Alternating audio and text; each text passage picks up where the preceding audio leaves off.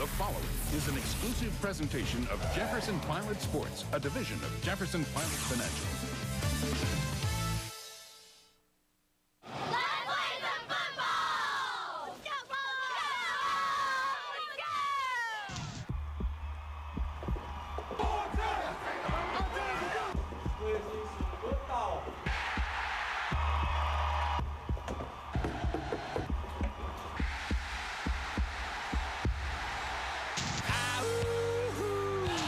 Play some football.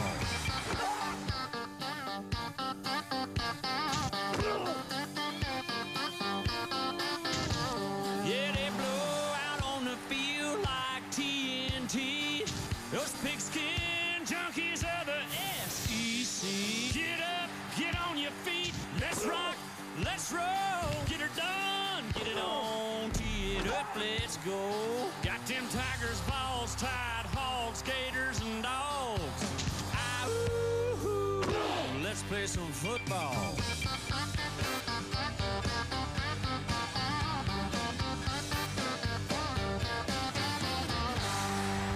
The Tennessee Vols are flying high in the top 10 and ready to host the Ole Miss Rebels from Knoxville. It's coming up next.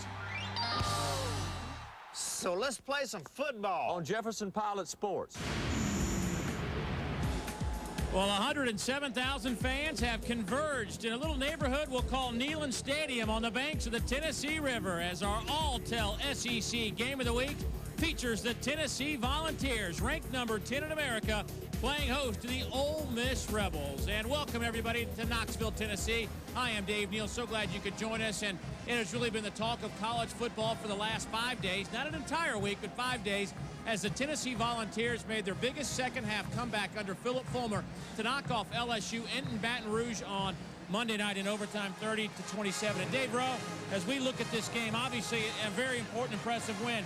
How will this team respond? I guess there's two aspects we have to keep an eye on. Absolutely, Dave. The mental side and the physical side. Mentally, it's not as tough when you come off a win, but physically, these players are exhausted. They gave everything they had Monday night. They have to come back, get right to work, rehydrate, and I wouldn't be a bit surprised if they didn't start off sluggish. Well, one guy who didn't play the whole game, but the minutes that he did play were very important. This guy, Rick Clausen, the left-hander. Dave, what does he bring to this team? Oh, he brings everything, Dave. He brings consistency. He brings control. He brings leadership. Those players step up. He brings efficiency, and most importantly, he brings wins. Yeah, he has certainly got control of this team right now. It's his club, win or lose today. On the other side, Michael Spurlock. We saw him a couple of weeks ago really kind of come out of his shell a little bit in Nashville. But some bad things happened along the way down the stretch, including a broken finger on his non-throwing hand. He played some last week in a loss to Wyoming. Dave Rowe, we will see him start today. What is his story? What is his situation? Well, Dave, he just has to play through the pain. He cannot run the option to his left because of the toss. You see the cast on his hand. He has difficulty handing off on plays that are run to his right. But in a game like this, you just play through the pain, forget about it, let the chips fall where they may. All right, well, let's open up the car door and find out what the Toyota keys to the game are today. Well, first of all, for Ole Miss, don't miss the start. Ole Miss Rebels have only scored 13 points, Dave, in the first half of the season. They can't afford to get off to a slow start like they do, like they have normally done, especially against a team like Tennessee. For Tennessee, it's easy. Contain Spurlock. Keep him in the pocket. The key to this game is to not allow Spurlock to get outside of the pocket. Tennessee wants to pressure him, but keep him inside, Dave. All right, we will keep an eye on those elements of today's contest. And we'll also keep an eye on the man roaming the sidelines today, once again, as he always does. Let's check in with Dave Baker on the sidelines. Buzz, what do you got? Hey, Dave, I thought it was awfully interesting yesterday when we had a chance to visit with Rick Clausen. It's been such an up and down year for him and a preseason for him as this quarterback battle has taken place. And, you know, he seems like such a together kid, and he really is. But, boy, when he didn't get that starting nod last week, he just said, frankly, he thought about hitting the road. But he felt too much loyalty to the guys here on the team, to the coaching staff. He was mad. He was angry. But, boy, Dave Rowe, as you do, you just go ahead and you wait for your chance. And when he got it, did he make the most of it? He's hurting a little bit today. He dislocated 2 fingers in his right hand, his non-throwing hand during the game. They popped him back in, and he's got a sore Achilles that he's playing with. but boy, he'll get a lift from the ton of confidence he got and that big comeback on Monday night. Absolutely, Buzz. When he walks into that huddle, this team just responds to him. Shake off that dislocated finger that you talked about. Shake off that Achilles. And I'll tell you one thing, the leadership that he has in the huddle, Dave, is unbelievable. Well, his coach said that Rick Clausen is his guy today, and he has settled on one guy. And he wished that he didn't have this situation. He wished that somebody from the opening game against UAB would have taken the spot at that quarterback position and run with it. But Philip Fulmer now in his 14th season facing a man in his first year as a head coach, Ed Orgeron. Now 1-2 in his opening campaign, and he, in talking with him in our meetings with him, he's still got the same fire, despite the fact that this team has lost a couple of games in a row. We'll see how his team comes out and play. Well, Tennessee wins the toss. They defer, so Ole Miss will receive the opening kickoff. James Wilhoit will have the honors. Mike Espy and Tay Biddle back to return for the Rebels. Wilhoit's kick goes 5 yards deep in the end zone, and Biddle will take a knee. Let's take a look at our Chevy Ole Miss starting lineups. Mike Espy had a touchdown on a punt return against Vanderbilt a couple of weeks ago. His first touchdown since 2003. He's a big play guy and also had a touchdown against Wyoming. Up front, this is a group that certainly a work in progress, specifically the middle three. Michael Orrs, a right guard, just a freshman. Coaches think the potential for him is unlimited, but still just a rookie in the Southeastern Conference. At quarterback, it'll be Michael Spurlock, who came in to replace Robert Lane last week in the loss to Wyoming. Said the left hand, the broken finger on the left hand didn't affect him as much as some might have thought. First handoff, a loss of 3 on the play. It goes to the freshman Miko McSwain, Justin Harrell, the first man on the spot for the Tennessee defense. And speaking of that, let's take a look at these guys. The front four, Dave, I don't think anybody's better in the country. No, I think you're exactly right. Mahalona, he's the one that leads them up front. Harrelson is just as good. They have strength at all 4 positions, Dave. And your thoughts about this linebacker? Well, crew? I love that number 2, Kevin Simon. Oh, man. He is built, and he can move to the ball. And, of course, you'll see a lot of Jason Allen today, the All-American cornerback, moved over from safety a year ago, and we'll talk more about him as the day unfolds.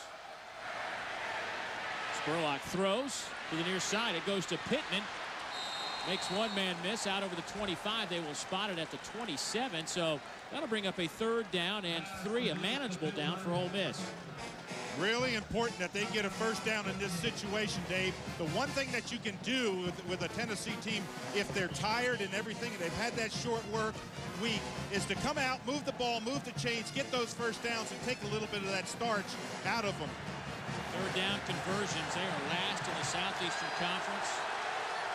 They have had some very short drives all season long. They've kept their defense on the field. Here's Spurlock trying to shake free, can't do it, and he loses 4 yards on the play. Brought down by Paris Harrelson. Boy, they just swarmed. This Tennessee defense, I should say, gets off the ball. There's the snap. You see the catch hand down the bottom now. Back in the pocket, he's got a bailout. He's there pressuring him. And good play by Harrelson. Did you see how he came upfield, Dave? Kept him in that pocket and made him run inside, tackle to tackle. That is what the coaches, specifically John Chavis, the defensive coordinator, told us, is that we have got to make sure we keep containment on Spurlock. High kick. Lucas Taylor tells everybody to back away from it. It bounces at the 45, and it'll be down at the 43-yard line. Well, the Big Orange offense looks this way on our Chevy starting lineups. Gerald Riggs had almost 90 yards rushing against LSU, 3rd in the conference in rushing overall. Up front for this group, they have gone with their 4th different alignment so far. Aaron Sears played every position except center in the game against LSU last week. Well, that just shows his talent when you're able to move along that line, because it's quite different at tackle and guard. Out of the I formation, Riggs the tailback. Clausen, quick drop. Over the middle, pass is caught into Rebel territory at the 46-yard line by C.J. Phaeton, brought down by Jamarcus Sanford, who gets the start. We didn't know if he would play today because of a bad knee, but he will be in the lineup, obviously. this Ole Miss defense. The front four has improved, especially with the addition of McKinley Boykin, who has gradually worked his way back into the Ed Ogeron lineup. And in the middle, Robert Russell will be exchanging some plays with Patrick Willis, who we saw warm up, and Willis on the field right now. Willis, the All-American middle linebacker. Clausen to throw over the middle, wide open at C.J. Phaeton to the 30. Spins his way down to the 27-yard line. That will be a Tennessee first down, and Patrick Willis along with Kelvin Robinson bring him down a gain of 20. Dave, what makes this play work is the great fake by Clausen. Everybody bid on that weak side run. He rolls out naked. Look at this, had nobody, and waits for Phaeton to come across on that crossing pattern. That is what Clausen does so well. C.J. Phaeton with 14 receptions, averaging 11.5 per catch this year. So it's first down and 10 from the 27. Inside handoff. Here's Riggs down to the 20-yard line. That'll be a gain of 7 on the play. Let's check in with Dave Baker. Has more on that Ole Miss middle linebacking situation, including Patrick Willis. Yeah, Dave, I had a chance to talk with Ed Ogeron before the game. He really did not expect Patrick Willis to go. He said he was going to see how he warmed up, see how he felt. He's got the bad knee that you talk about, but take a look at that right hand. It looks like something you tenderize meat with. How in the world, as a linebacker, do you play with something like that? But that's how important he is to this Ole Miss team. He's out there and he's gaming it. He is one tough customer, and it devastated him last week when he could not play against Wyoming. Clausen stands in that pocket over the middle. Pass is caught, flag down at about the 3-yard line. Pass caught by Jason Swain, brought down by Travis Johnson. That will be a Tennessee first down, setting up a first and goal if it stands from about the 7-yard line. And you get the call from our referee today, Thomas Ritter.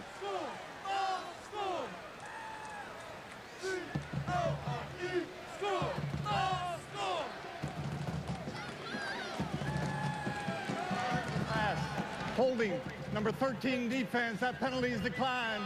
The result of the play is a first down. Well, thank you very much, Thomas. Look at our red zone stats against LSU. Tennessee, pretty impressive, 5 out of 5 with 4 touchdowns. That's a look at the red zone powered by Honda Generators for the ultimate tailgating experience. Oh, heads up play by Clausen. Came in, got some free yardage with that hard count. Looks like Michael Bozeman, 72, might have made some contact. And everybody always wonders, how can a nose tackle jump offside? The ball is right in front of him, but you just get used to going on that snap count. Offside, defense number 76. Half the distance to the goal, remains first down. Yeah, that's 72. What you do is your quarterback comes out and you get in a rhythm as a player, and you just keep on hearing the same snap count. You're off on the ball, and all of a sudden he comes out and he does a hard count, emphasizes that second count and draws you off sides. First and goal from the 3 now, out of the I formation. Riggs at tailback. Your fullback is Corey Anderson, 6'3", 275 pounds. Clausen checking off at the line of scrimmage. Straight ahead to Riggs. Down to the 2 and then slammed backwards by McKinley Boykin, a senior out of Bessemer, Alabama. I was watching Patrick Willis that time. Moves in there. Look at this. Inside. Get up in there. Stick him up in there. Boy, good movement. You see that big claw on that right-hand side? You just can't grab with that. You see the claw that he's got his whole hand wrapped up inside there, Dave. It's almost like a bolo bag or something. Well, if he had only half his hand wrapped up in there, I'd like to see the size of that hand. Well, the thing is that he can move to the ball and get in position so well. Out of the eye, it's Riggs, stuffed again, but he breaks it outside. Riggs, touchdown, Tennessee.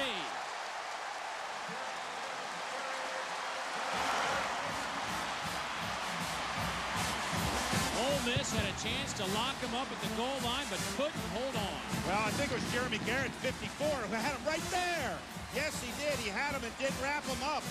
And heads up play by Riggs. You never let those feet stop churning. And he gets a touchdown out of what it would have been probably a yard loss. Third touchdown for Gerald Riggs. Of course, he closed the game in Baton Rouge on Monday night with the overtime touchdown. Will Hoyt to attempt the point after. It is Tennessee takes their opening offensive possession, marches it right down the field. Gerald Riggs with the touchdown, and the Vols lead by 7. The Alltel SEC Game of the Week is being brought to you by Alltel, by Regions Bank, by Citgo, by Sonic Drive-Ins, by Safe Auto Insurance, by Chevrolet, and by Advance Auto Parts. 7-0 Tennessee leads Ole Miss. 10:24 to go in the opening quarter. A little nifty drive by Tennessee. Shoot up 3 minutes and 4 seconds. It covered 56 yards. I think the key element was Rick Clausen, 3 out of 3 on that drive. And that successful touchdown drive means another $500 to the SEC's education initiative, courtesy of Safe Auto Insurance Company. Call 1-800-SAFE-AUTO, and you too can be a successful driver. Will Hoyt kicks it off. Another good kick, high and deep. And Biddle will take another knee about the same spot he took the opening kickoff.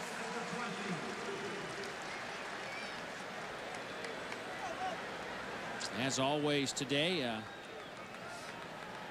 we'll have the purple line out. And the first and 10 line is presented by Nexium, the purple pill. And Dave, how about Rick Clausen in that first drive? 3 out of 3, 42 yards. I told you I like what he brings. He brings efficiency, Dave. He gets so much out of each pass. Now it's important that Ole Miss comes out and establishes something. Even if they only get 2 or 3 first downs in a row, they have to do something. Spurlock going deep, has a man open, and he overthrows Tate Biddle, who was wide open.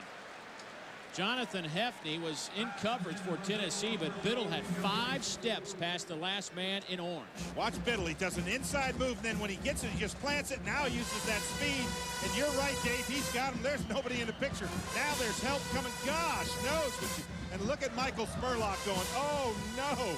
You don't want to overthrow that one. He was too wide open. Well, that brings up second down and 10. The play was certainly there for the Rebels. Here's McSwain, flag down, and the freshman out over the 30. It'll be good enough for a first down, but that flag right in the area of holding. Omar Gaither with the tackle along with Jason Hall.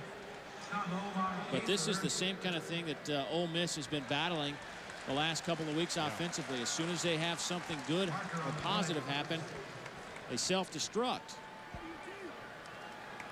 Yeah, you just can't have penalties like that. Not when you pick up 12, 15 yards and you got a first down. And it was at the point of attack. I think it was on the back side. It might have been Bobby Harris, 75. Holding number 50 on the offense. 10-yard penalty. Remains second down. Well, you see what Ole Miss has done offensively. They're just getting pounded in the time of possession game. They average a league low 5.2 plays per drive, okay? And their time of possession per drive is 1 minute and 18 seconds. That is not a lot of time to gather yourself if you're the defense for the Rebels.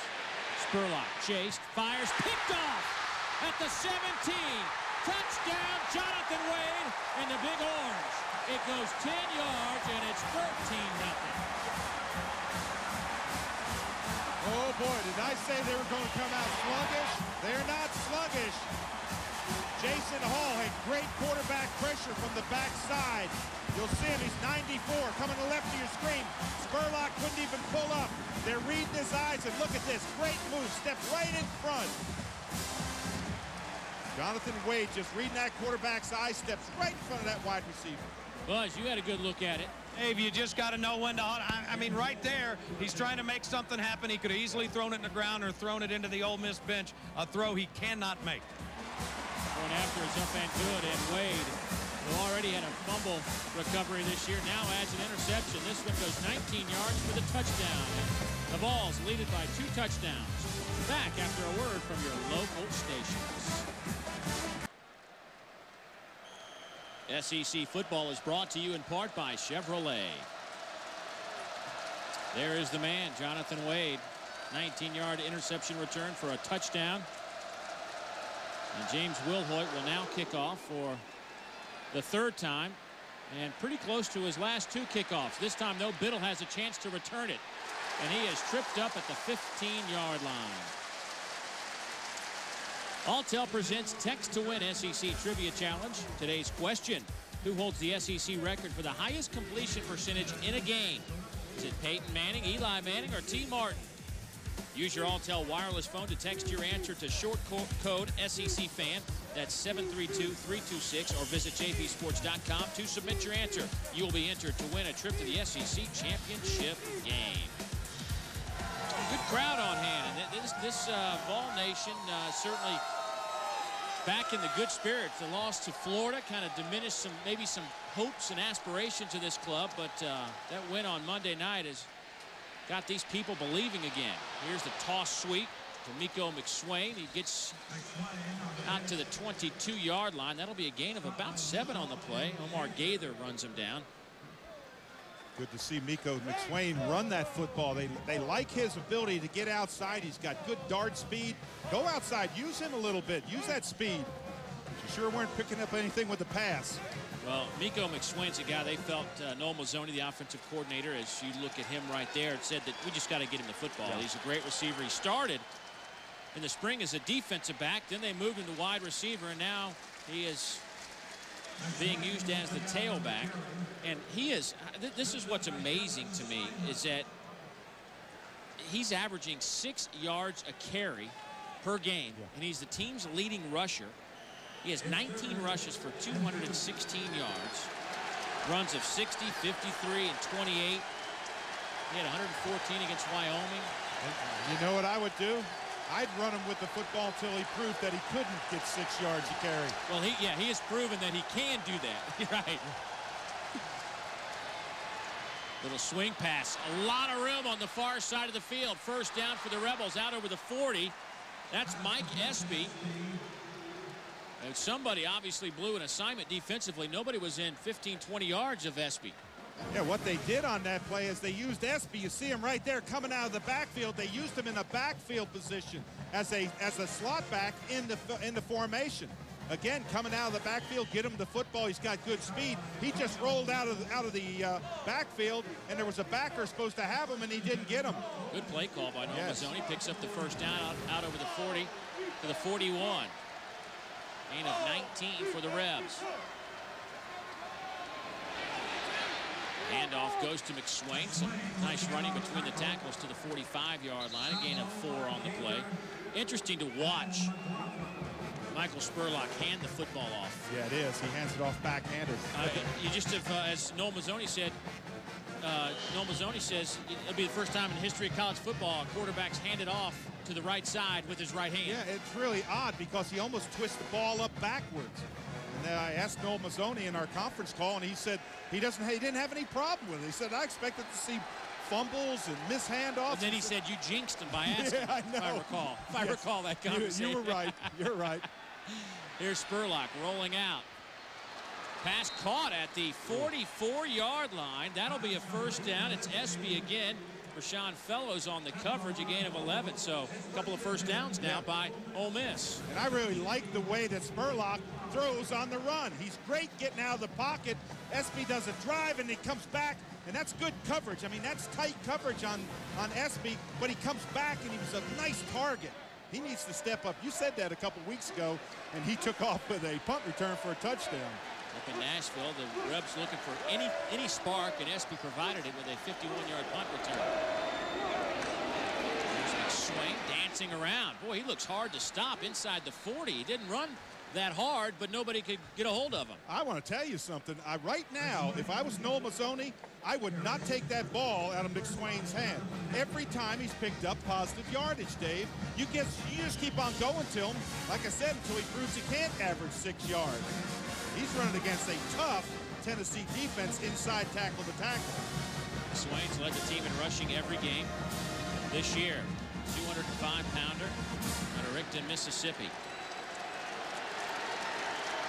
See the left hand of the broken finger of Michael Spurlock. Spurlock fires, pass is caught on the near side. That'll be another first down. Tay Biddle makes the catch. Jonathan Hefney runs him out of bounds. And Dave, that's Gain of exactly 7. what you need. You need that type of play selection. And it was outstanding. This drive, good play selection, 4 rushes, 3 passes, and he's mixing it up back and forth. He's found Espy. He's had McSwain. This is a good drive, and I really like the way that Spurlock is throwing the football. He's throwing a dart in there, Dave. Well, from one freshman to another, Mazzoni decides to put Antonio Turner, a freshman out of Orlando, Florida, a true freshman, in at tailback. Whistles and flags. Michael Orr, the freshman right guard, looks like he might have come out of his stance a little early. Boy, and that is something that just absolutely kills coaches. When you get that 5-yard penalty for illegal movement. 74 offense, 5-yard penalty, remains first down. That is the true freshman Orr out of Memphis. Coaches like him, but he's just raw. You know, as Noel says, you know, he's got all the tools in the world, but it's just hard to throw a true freshman into the fires of the SEC. Well, a lot of teams, they just kind of wean him in there a little bit. Orr's in there, and I mean, he's first team right now, looks like for the rest of the season. Well, McSwain back in the game. And Spurlock tries to throw McSwain's way, but pressure came right away from Omar Gaither. The outside linebacker was right in the face of Spurlock. And one thing that John Chavis is doing on his defense for Tennessee is he's bringing edge pressure. He knows he doesn't want to run Spurlock out of the pocket, so he's bringing that pressure from the outside edges, Dave. Take a look at our Aaron scoreboard. Texas on top of Missouri early. Virginia Tech against West Virginia. Michigan by 7. Louisville trying to rebound after their tough loss to South Florida.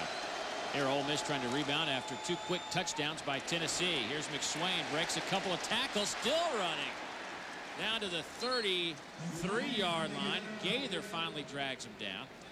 And Dave, one thing that makes great running backs is leg strength. When you get hit, and some people call it yards after contact. There he's hit. There he's hit again. Look at the leg strength.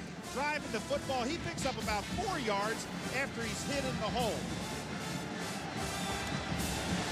McSwain has been the workhorse on this drive. So far today, 6 carries, 17 yards. You don't want to throw an interception here. You want to keep this drive. See if he doesn't throw that crossing pattern. It's been open before. Spurlock. Airmails Larry Kendrick. That ball just floated on him, Dave. He never got it down. When that ball came off his hand, it just floated. I saw Espy on that crossing pattern, and oh, if he could have just waited a second. So Ole Miss will bring out the field goal unit, and Will Mosley will check in. Mosley with definitely the strongest leg of all the kickers. Ed Ogeron has had some major issues with his kickers this year. So the long field goal is taken by Mosley, who is 1 out of 3 this year. 50 yards. Wow. It is perfect. Wow. Well, that might help the coach believe a little bit more in his field goal kicking unit. Mosley's only field goal this year was from 30 yards. He can now make that 50. And the Rebels are on the board.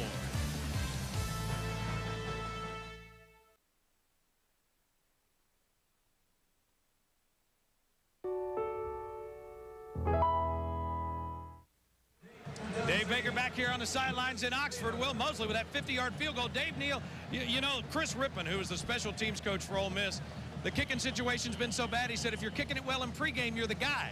Mosley has not been the guy the last couple of weeks, and as a matter of fact, we were told before the game, don't expect him to punt, but I bet he does placement from now on. Yes, I would say that he's got a head start now.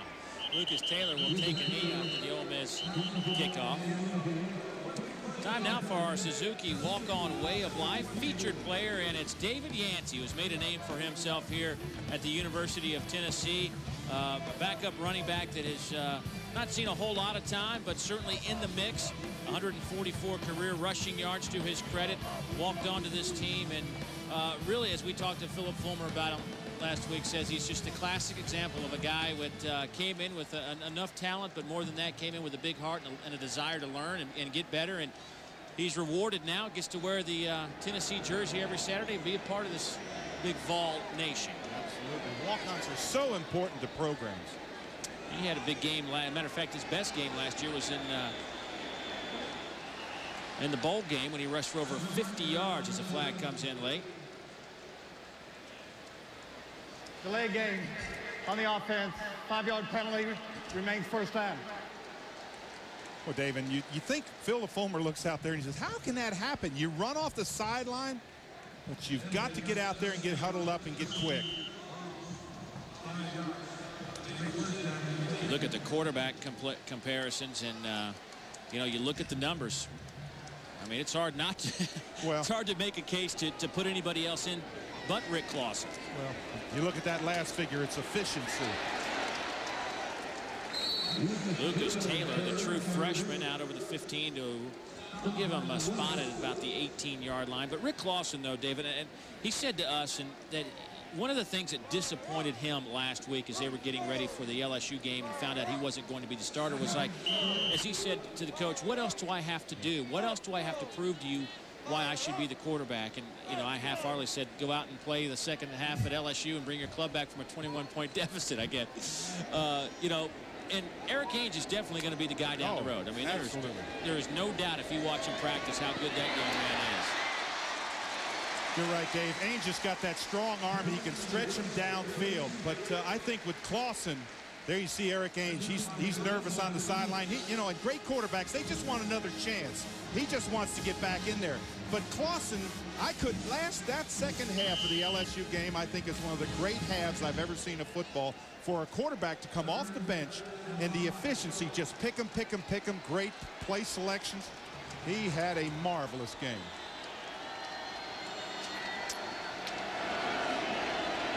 Third down and 5 now for Tennessee. Clausen has plenty of time to throw. Hits the fullback. Anderson throws off one defender. Tries to run over a second. Out to the 40-yard line. Patrick Willis was the man who had the big collision that finally brought him down. A 15-yard gain. Touchdown, Tennessee. Dave, there's Kelvin Robinson. Tennessee. Kelvin Robinson, 38. Not only did he not stay with him, then he misses the tackle. You've got to wrap him up, Dave. If you don't bring him down, you've got to cover, you've got to wrap him up.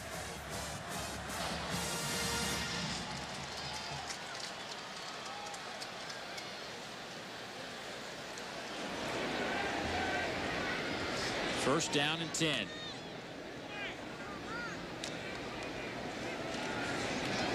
Handoff to Riggs. Over the 45 to the 46. That'll be bring up a second down and short situation. Quentin Taylor, the true freshman from Apopka, Florida, with the tackle. And Dave, so many times you can watch this Tennessee offense, and if you watch the fullback, Corey Anderson, just blow there. He leads the play, but they allow Riggs just to make a guess or a choice where he wants to run. Follows the fullback into the hole. That time he darted back weak side when he saw the offensive line cave the defensive line down.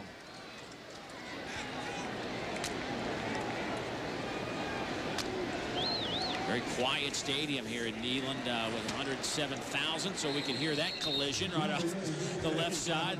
Riggs met in the middle by Quentin Taylor and Jeremy Garrett. You have to have vision. Look at the line play. Everybody's stuck up there. That's pretty good line play. Now slide along, come in there. You see Taylor come in there, makes a nice move, coming in underneath, gets low, makes a tackle, heads up play. Riggs takes a breather. Arian Foster checks in on a 3rd down and 1 situation out of the I formation.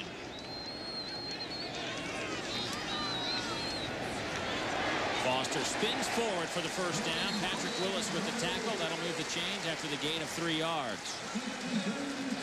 That's another good example of that fullback lead into the hole. Fullback comes up in, big man on big man. See the fullback flash in there? He gets the first blocker, then he just comes back off inside. Arian Foster, a freshman out of San Diego, California.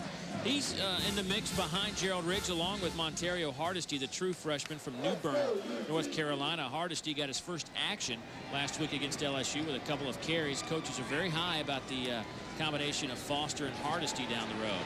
Clausen being chased, hit from behind. It'll be an incomplete pass. And that will bring up 2nd down and 10. Pressure came from Jamie Mitchell. Boy, Jamie Mitchell, number 77, had to come a long way on the play. All the way top of your screen. He's got to come all the way around the outside. Look at him. But he never gives up. That's the kind of play that Jamie Mitchell does. Senior, he's a big man, works hard. He just plays his own kind of game out there. This offensive line by Tennessee has been a work in progress, I guess you could say. When they started fall practice, they kind of felt they had something to work with, but due to injuries, they've gone with 4 different rotations. Here's Foster. He has some running room. Arian Foster to the 30. Knocked down at the 23-yard line by Jamarcus Sanford. A gain of 25. Boy, what a block. Rob Smith, 52, gets on this screen. He's the center. He slides out there, and he picks up Jamie Mitchell. There you see him on the left of your screen going out there. Big Rob Smith, 308-pounder. Again, watch Rob Smith. There he is. Look at him pushing right outside there, number 52. Rob Smith, the junior out of Fort Thomas, Kentucky. Clausen back to pass. Has plenty of time, decides just to throw it away. Souvenir for somebody in the front row. Yeah. That's why you pay the big bucks for those seats. And Phillip turns around and says, where was he throwing that one? But that's the kind of play that I think the difference between a seasoned quarterback and a young quarterback. I wonder if Ainge would have forced that ball in there, whereas Clausen just realized it wasn't there. He had taken a lot of time, throw it away. Now, that young man, I want to tell you, Eric Ainge has got some great talent, Dave. We've seen him throw the ball 50 yards with ease. Well, Ainge threw that in the first row. I mean, Clausen did, and Ainge would have thrown that about the 31st row. You're right. Briggs in at tailback, out of the eye. Clausen throws to a wide-open receiver, Jason Swain, who falls forward to the 11-yard line, but a flag is down. McBride and Sanford converge on the stop for the Rebels. Boy.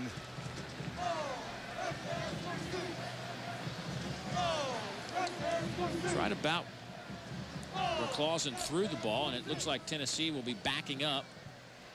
Holding number 54 on the offense, 10-yard penalty, replay the down. Eric Young, the sophomore, the guilty party. Yeah, that time that was 54. That's Eric Young right here. Now he's going to hold Jamie Mitchell. Watch him going to the outside, getting that big shoulder right in there. When he goes outside, you see him pulling right there? That's holding. Well, that's a great shot. Our cameramen do a great job. Eric Young doesn't necessarily think so. No, you're right. So that will bring up a 2nd down and 20. 5 defensive backs, the old nickel package in for the Rebels. Quick hitter inside the 30 down to the 29-yard line. That goes to Brett Smith, his 9th catch this season. And one of the things the Ole Miss coaches told us is that we know that Clausen is going to complete passes. The deal with them is let him complete them short, come up and hit him. Don't allow him any yards after the tackle should be made. That's a good example right there. Complete for about 2-3 yards. You make the tackle, you bring up long distance. Passing game for Tennessee ranks in the middle of the pack, 223 yards per game, which is 6th in the SEC. Big down here, Dave. And that'll be it for the first quarter. As Tennessee strikes with a nice opening drive and then an interception as they come home from a trip to Baton Rouge just 5 days ago. They lead after 1 quarter of play, 14-3 over the Ole Miss Rebels. Wait a minute now. Well, we'll try to get you a little response on that. I'm letting you handle the request. Britton Colquitt, long line of the Colquitt punters here at Tennessee. The redshirt freshman doesn't have to worry about punting right now as Tennessee is on the move. They look at a 3rd and 15, however. Through the hands of Riggs, and that'll bring up a 4th down situation. Our Gatorade first quarter stats, as you might imagine, pretty much dominated by Tennessee with the time of possession over 8 minutes. And really the big play was the interception of Jonathan Wade. You can handle a 7-3 game a lot better than 14-3. Yeah, if you were down 7-3 with those yards, you'd say, man, we're lucky. But that interception, that was just a mistake. As Dave Baker said, sometimes you just got to throw it away. You got to eat it. You got to take care of it. James Wilhoit on to attempt the 44-yard field goal from the left hash mark. Wilhoit 2 out of 4 this year. And you can make it 2 out of 5. So a good defensive stand by the Ole Miss Rebels, and they'll have the football in pretty good field position at the 27-yard line. Of course, a lot of people will be focused on Tuscaloosa, Alabama today as the SEC race is heating up. Number 5 Florida, number 15 Alabama. We saw the Tide last week, Dave, and D'Amico Ryans just one of a number of great defensive players, and Florida's offense looks to have gotten it together on Urban Meyer's system as they just thrashed through Kentucky for 35 points in the second quarter last week. Yeah, that's going to be a great test, both sides of the ball. Here's Spurlock running left, throwing right, incomplete. Had a man open around midfield. That was Larry Kendrick, the senior from Haines City, Florida, the young man who started his collegiate football career at Florida before going to junior college and making his way to Ole Miss. And Dave, that was interesting watching Spurlock. After he threw the incompletion, he told him, he said, you need to come across more shallow across the field. Saw him give him a little bit of direction there to Larry Kendrick. Yeah, that route was there. Yes. Antonio Turner in at tailback for Ole Miss. 2nd down and 10. In motion is Espy. And Turner is met after a gain of close to 2 yards by Kevin Simon in the middle and Jason Allen. Boy, Kevin Simon just moves to the ball so well, Dave. He's got just such great basics. Watch this, how he stays square. You see his shoulders, and then he just gets out to the ball. He slides. A lot of backs or linebackers will turn and run. He slides laterally, so he's always square in the hole. Talking to John Chavis yesterday, Dave, he's talking about, you see those 24 tackles on there based on the coaches' films and how they would give out tackles as opposed to the official score in a press box. He said Kevin Simon would have 35, 36 tackles. He just is, for whatever reason, he just hasn't gotten the credit for the amount of plays he makes. And Philip Fulmer, I said, describe Kevin Simon for me this year. In one word, he said, unbelievable. Yeah, absolutely. Pass batted in the air, and it falls incomplete. Tony McDaniel with the tip at the line of scrimmage. Well, when you're a defensive lineman, you got to get those hands up. You've got a shorter quarterback, and you just get those hands up. You see that little just inverting hand there by Tony McDaniel, number 95. Just a little stray hand out there. Bang, you knock a ball down. Kind of like throwing through the woods. Will Mosley will punt it away. His first one travels 33 yards. Lucas Taylor back to return. Now, if he's standing on the hash, I think I would punt to the left hash. Get the ball away from him.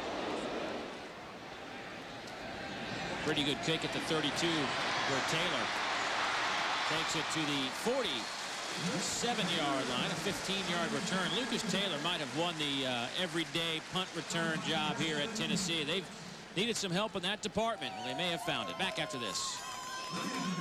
Noon on the first day of October in Knoxville, Tennessee. 14-3, the Vols lead. A 1st down and 10, inside handoff. Goes to Riggs, spins outside, breaks a couple tackles. Inside the 45 to the 44, a gain of 9.5 yards by Gerald Riggs. But Dave, so far we have kept a close eye on Rick Clausen and how he has managed this offense. It's been pretty impressive to this point. It certainly has. That first play when he did that little rollout, picks up his crossing pattern to Phaeton, then he's sitting back in the pocket, throws a crossing pattern.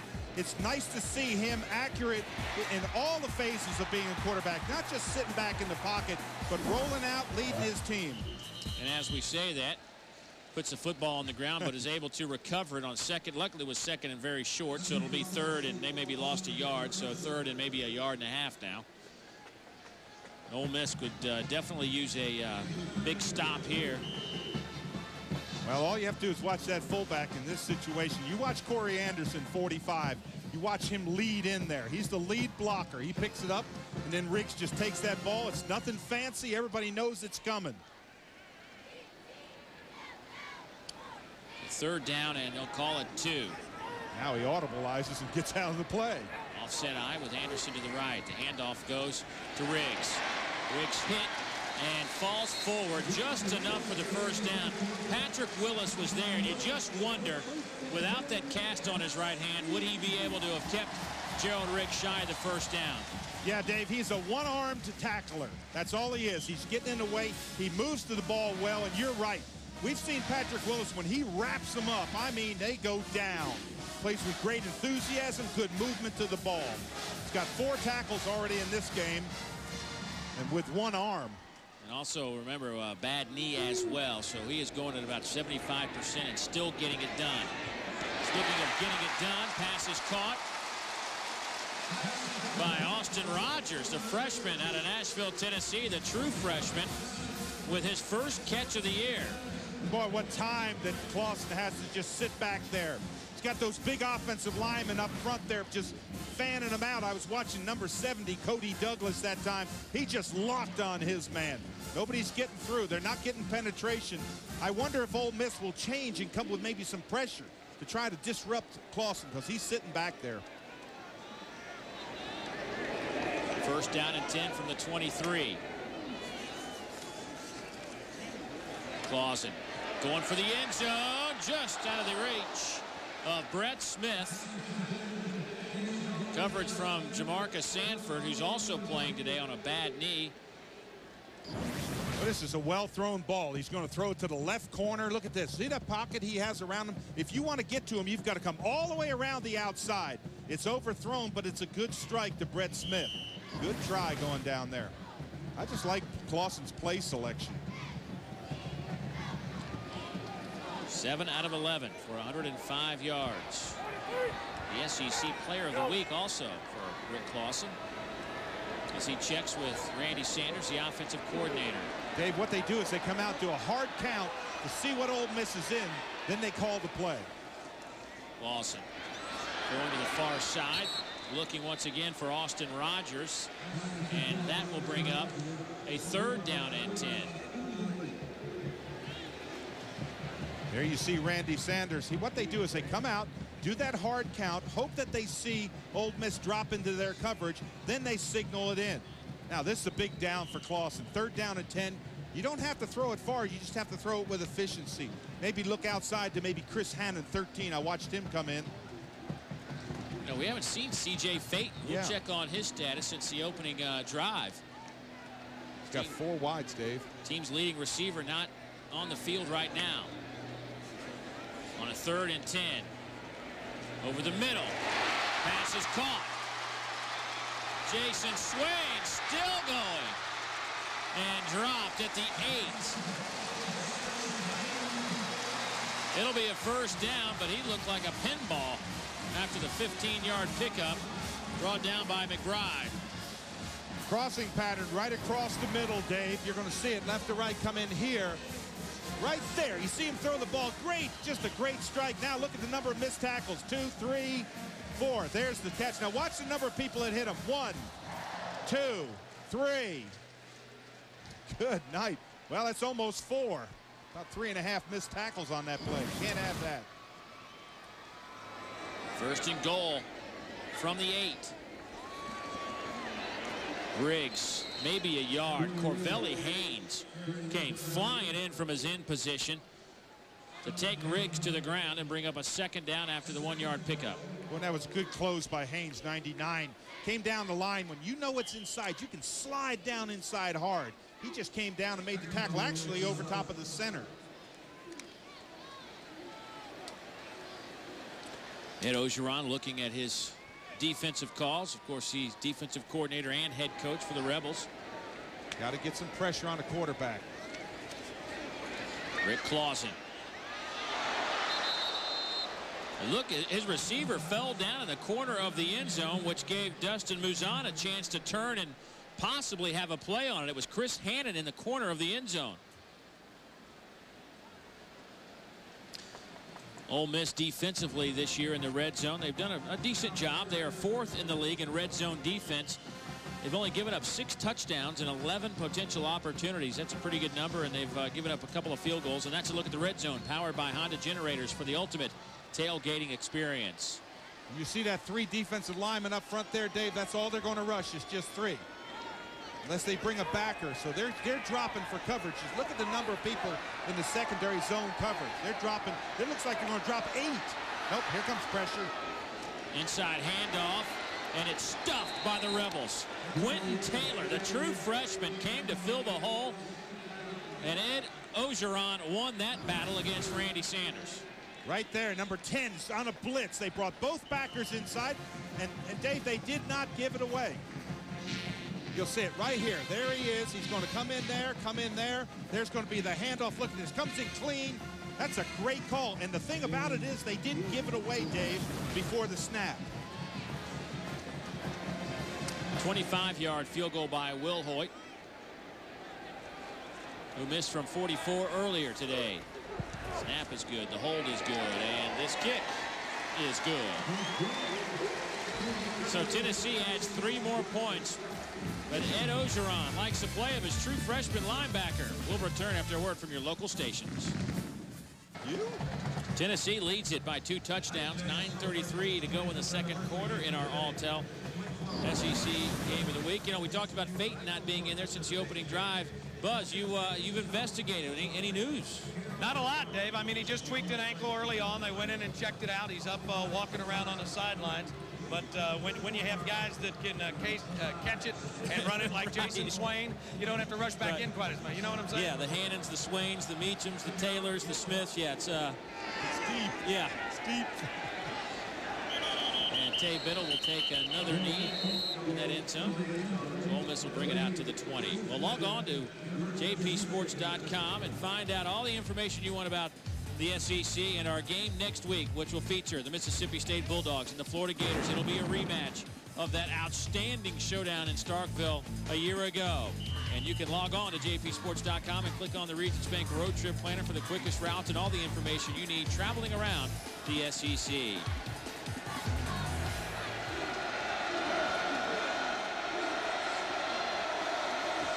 First and 10 for the Rebs from the 20. Spurlock throws near side. Has Pittman, but only a gain of 2 on the play. Spurlock now 5 out of 11 for 48 yards. And that snapped a streak of 4 straight incompletions. And Dave, one thing I noticed about Spurlock is he's not letting the hand bother him. I really thought the hand would bother him. But I see the ball's being delivered with great velocity. He's got good vision. He's not playing back there tentative.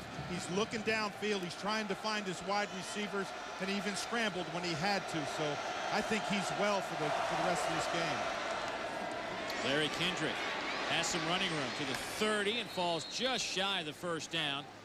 See where they spot it. Very close to the purple line. Dave, there you see the ball now. See right there when he takes the football and throws it out. That's left-handed pass. No problem on that. He uses the sore hand on the bottom, so he's not catching with that ball. We call the catch hand is the top hand when he puts it up underneath the center.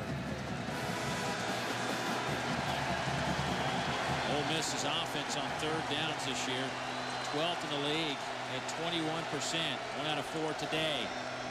This time they'll pick it up. They go to the fullback who barrels his way for the first down. That's Jason Cook somewhere in that pile. There's big Jason. Yeah, that's what you do in that situation. Just put that head down and start barreling through. You know what I was wondering when I was talking about that hand and cast? I wonder how many games you would have missed if you had broken your finger. All season. You know, I'm amazed at these guys and the injuries that they suffer, and they get back up and respond right away. It's almost inhuman sometimes, their ability to shrug off pain. Absolutely. And they told us that Clausen, he dislocated 2 fingers. They just popped them back on the sideline. Spurlock trying to run away from some pressure. Throws on the run, back over the middle. Pass is caught. It's Tay Biddle with plenty of speed and running room. Out to midfield where he is met on the spot, driven back by Antoine Stewart, but they'll spot it near the 50-yard line. First down for Biddle and the Rebels. Boy, 93, Xavier Mitchell had great pressure on Spurlock. He's going to roll out to his left. Watch this when he gets out there. He's going to find Biddle. There's Biddle right there. Now watch him, number 7. He zips back inside. He just makes himself a target, and he throws that ball to him, and then Biddle uses that speed. But great vision by Spurlock, running hard to the sideline, looking back, finding his receiver for a plus play. And flags are down.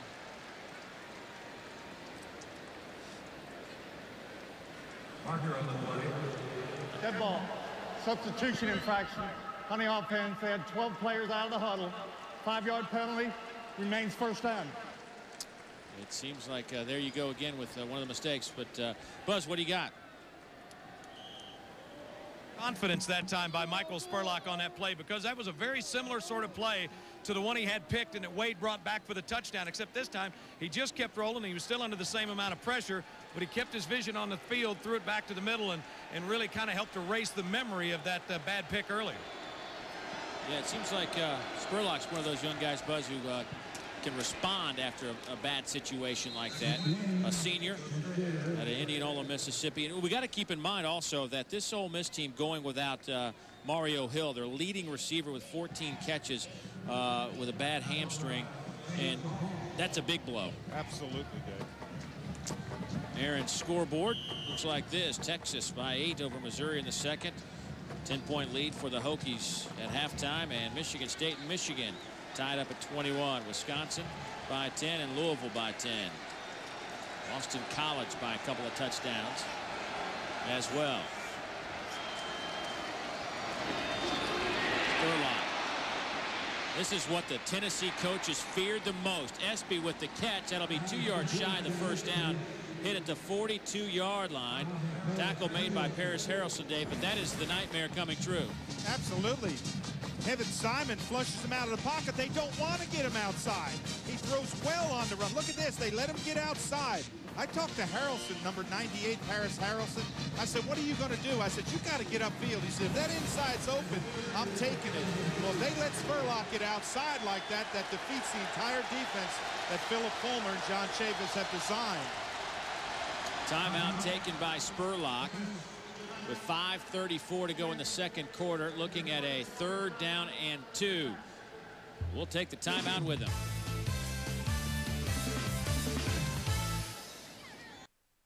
Does it look big? Closed captioning for today's telecast is presented by Schutt Sports, the gear that makes the game. Dave Neal, Dave Rowe, Dave Baker, our entire JP Sports crew. This is a great day for some football as Ole Miss looks at a 3rd down and 2. Handoff off the left side goes to Antonio Turner, and he did not make it. I don't think he got any positive yardage. Absolutely not. He got stuck right in the hole. No seams in this big defensive line. Look at them all step up. See the backers come in there. There's a little crease there.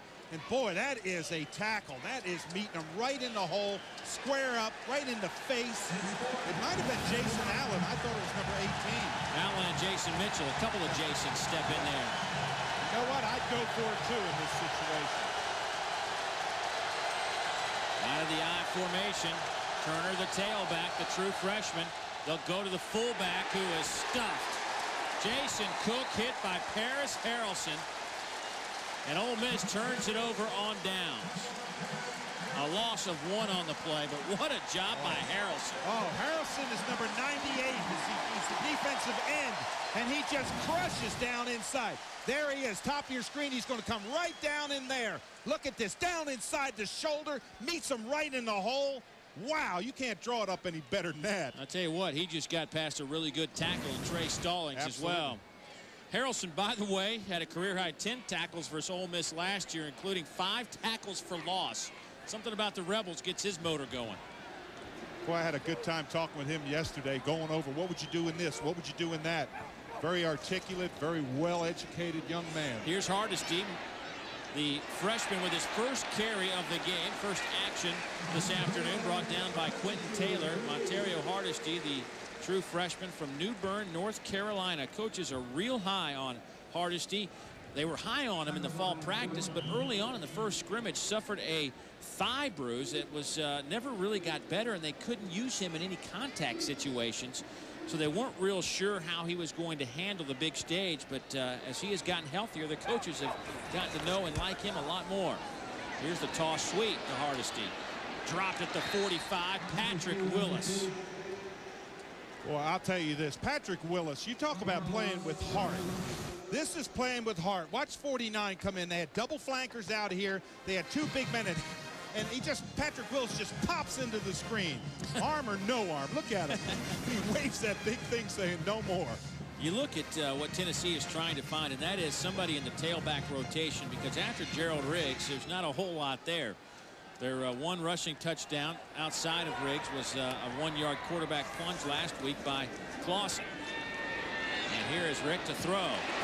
To Corey Anderson, tripped up at the 45.5-yard line by Quentin Taylor, and that will be good enough to move the chains. Well, and again, I know it sounds like, almost like a record, but Clausen, just enough to get the first down. He doesn't challenge his arm. He doesn't challenge the defense. He looks across the field, scans, reads it, comes off his keys, finds him out in the flat, and just dumps it to him, Dave. That is great football. That's why he's a winner. And as Rick said to us yesterday, it just, when you can put together play after play after play, it just wears on a defense. Here's Hardesty, big hole off the left side.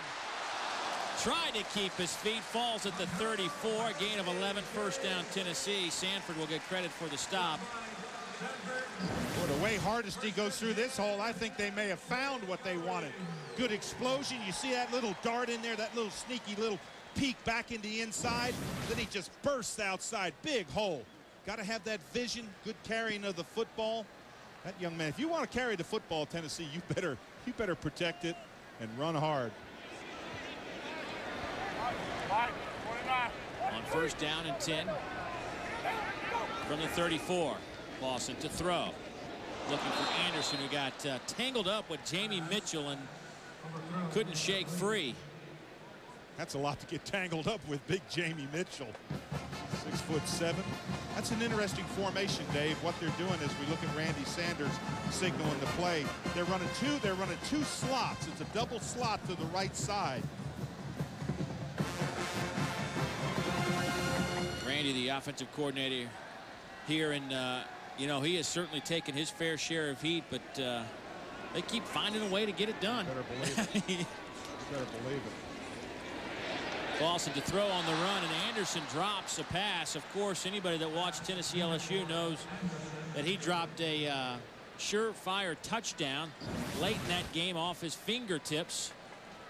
And here bobbled one again. Yeah, and I thought it quite interesting when you asked Philip Fulmer, did he just get mad at himself? He said that was so uncharacteristic. He's laid back, doesn't get upset. He was just upset with himself in that LSU game. That was a little bit different there, but a similar type of a pass. There's the freshman Quentin Taylor getting a lot of snaps today. 6 foot, 235-pounder out of Apopka, Florida. No bigger down than right here. Clausen, pressure comes. He's hit, ball in the air, and it falls to the ground. But a big hit from Corvelli Haynes, who just laid out Rick Clausen. Oh, man. Clausen had to see him. He's standing there. But Corvelli Haynes, number 99, comes all the way around the top of your screen outside. You see him coming into the picture. Look, you can't see him. Oh, man. That's where you want to pull it down, Rick Clausen. That's a great play by a defensive end. Never to quit, Dave. So many people will give up when they come all the way around there because you're really out of the play. I think Clausen took quite a hit. Look at him sitting down on that bench. Wilhoit will attempt a 51-yard field goal. Longest this year is 46. He has a couple of 50-yarders. This is blocked and will roll into the end zone. I think Jamie Mitchell got it. So the defense, as the Ole Miss bench erupts, makes another stand. Well, they got a great push in the middle, and when you kick a ball like that, you have to have a low trajectory. Ball has to come out low. Watch 77. He's right there in the middle. See him right there? Now watch. See if he doesn't get that hand up. There's the push right inside. Exactly, Dave. You called it. Jamie Mitchell, 77. I will give credit to the spotter, Kim Anderson, on that one. Uh-oh. First and 10 with 2:25 to go for Ole Miss. At the 34, decent field position. Spurlock rolling left, throwing short. Vote for the toughest play of the week and a chance to win a brand new Polaris ATV in the Polaris Tough Play of the Week contest. Visit PolarisToughPlays.com and watch clips of this week's toughest plays. Vote for your favorite and enter to win. Dave, I have to tell you that Michael Spurlock really is into this football game. I'm just watching him. That time he told Biddle to bring his pattern back. I think he's forgotten about all the pain that hand has for him. Well, Spurlock 8 out of 14 today. And he is dropped at the 27. Robert Ayers, the freshman out of South Carolina. Boy, and Ayers is another one that just never gave up on the play. He's going to come around all the way from the outside to get him. Look at this. All the way from the outside. Spurlock bails out. He never quits. He comes all the way around the outside. Again, watch him left of your screen. See him. He never quits. And when Spurlock steps back up inside to come back outside on the right side, he gets him. Ayers, a young man in high school, Dave, had a 28 tackle performance. Wow.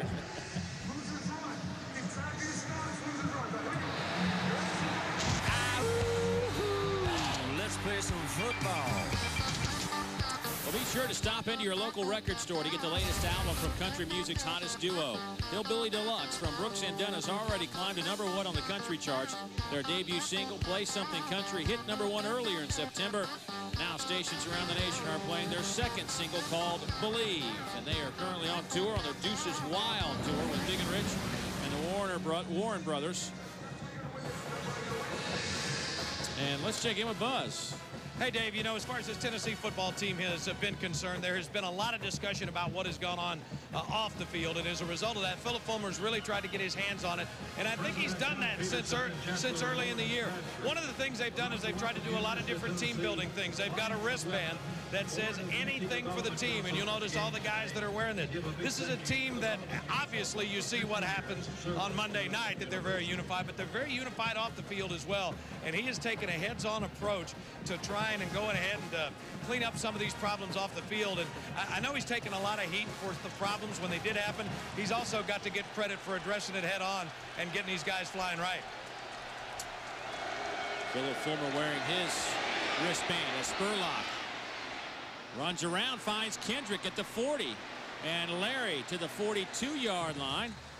That's still shy of the first down with under 2 minutes to go here in the first half. But just to follow that up, Dave, one of the guys that's been a key leader in that for Tennessee and Phillip Fulmer is Jesse Mahalona, the defensive tackle. He's a guy that got with the team, the whole team, and said, you know what, we are one team, one heartbeat.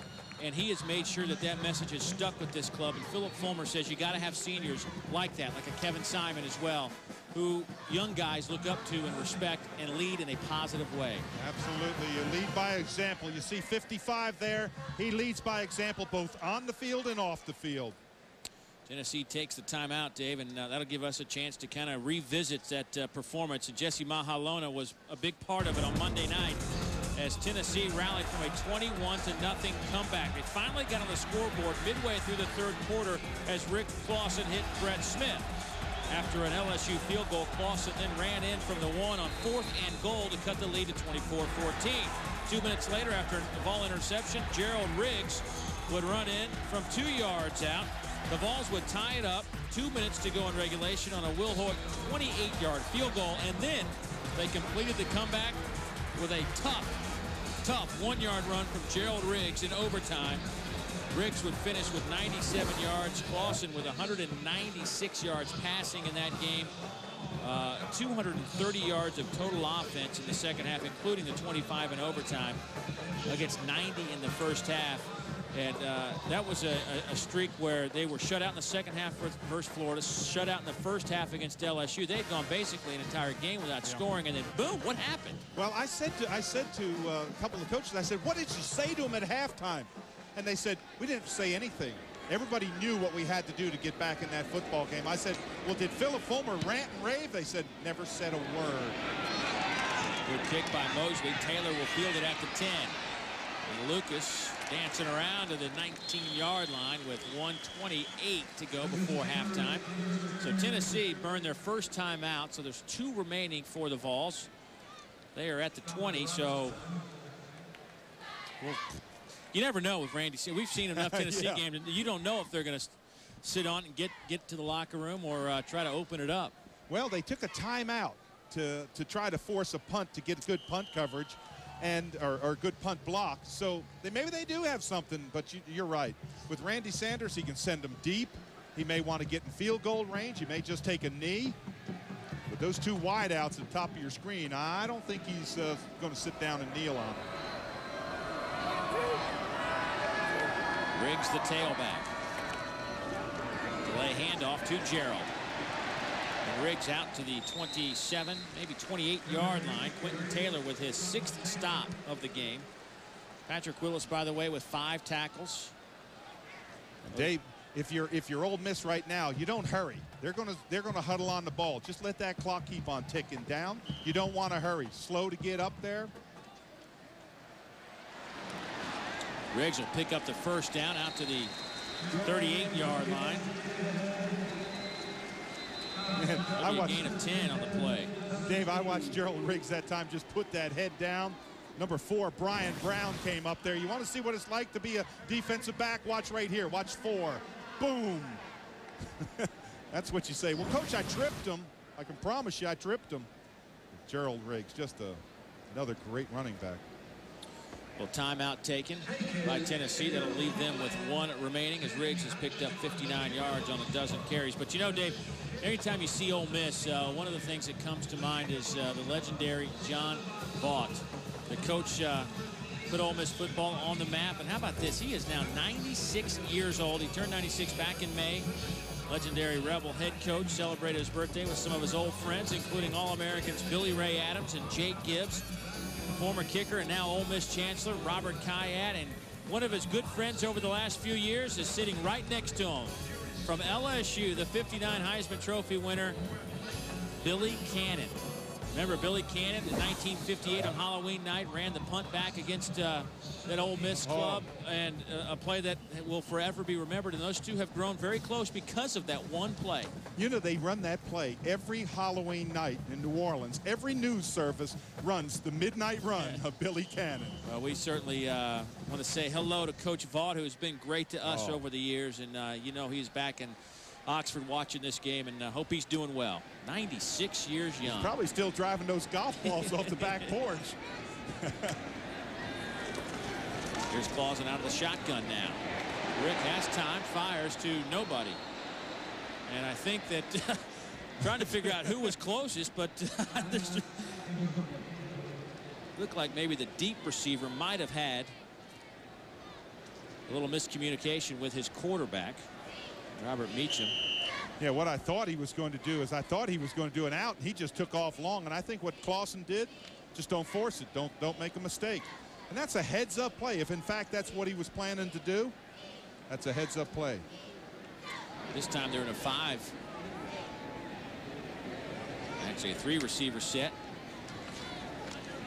Clausen bumps into his own guy and had it nearly picked off by Jamie Mitchell at the line of scrimmage. That was a strange sequence of events. That was. What happened is he bumped into his own man. Clausen did. The center sits back. Watch him bump into his own center right there. Now he's got to get those hands up. Look at Jamie Mitchell. I talked about if you're not close, you get the hands up. But he bumps into his center right in there. No, excuse me, that was 74 he bumped into. But then comes out, and Jamie Mitchell, he almost threw Jamie Mitchell's hands. That could have gone haywire for the Vols. Well, in this situation, if I'm Philip Fulmer, I don't know. I may just bring that ball down and go in at halftime 17-3. Clausen throws it at the feet of Gerald Riggs. And guess who was standing right there next to Gerald Riggs? Number 77, Jamie Mitchell. Well, Mitchell has turned it up here in the second quarter. We asked the coaches about him, and he said, you know, Jamie's just Jamie. You just, you know what you're getting from Jamie. He's going to be there every single play, every single game. A consistent performer. Absolutely. So now that stops the clock with 43 seconds. Ole Miss with one timeout. A decent return by Espy, who is certainly capable of taking it back for a touchdown. We saw it 2 weeks ago against Vanderbilt from 51 yards. So Britton Colquitt from the 25 will punt it away, and it's a good kick. That'll chase Espy inside the 20 down to the 19, and Espy is dropped at the 28-yard line, but a flag is down back at the 27. And this may be a cameo. What happened is Ole Miss put pressure on. They were trying to block the punt. And watch him slide right underneath the punter. Right in there. You see him slide? Punter, whoa, falls over him. Looked like he got... First down. 5-yard variety. So wouldn't make a difference. And Tennessee doesn't want to give Espy another opportunity, so they'll just keep it at the 26-yard line. 42-yard punt with an 8-yard return, and with 32 seconds to go before halftime.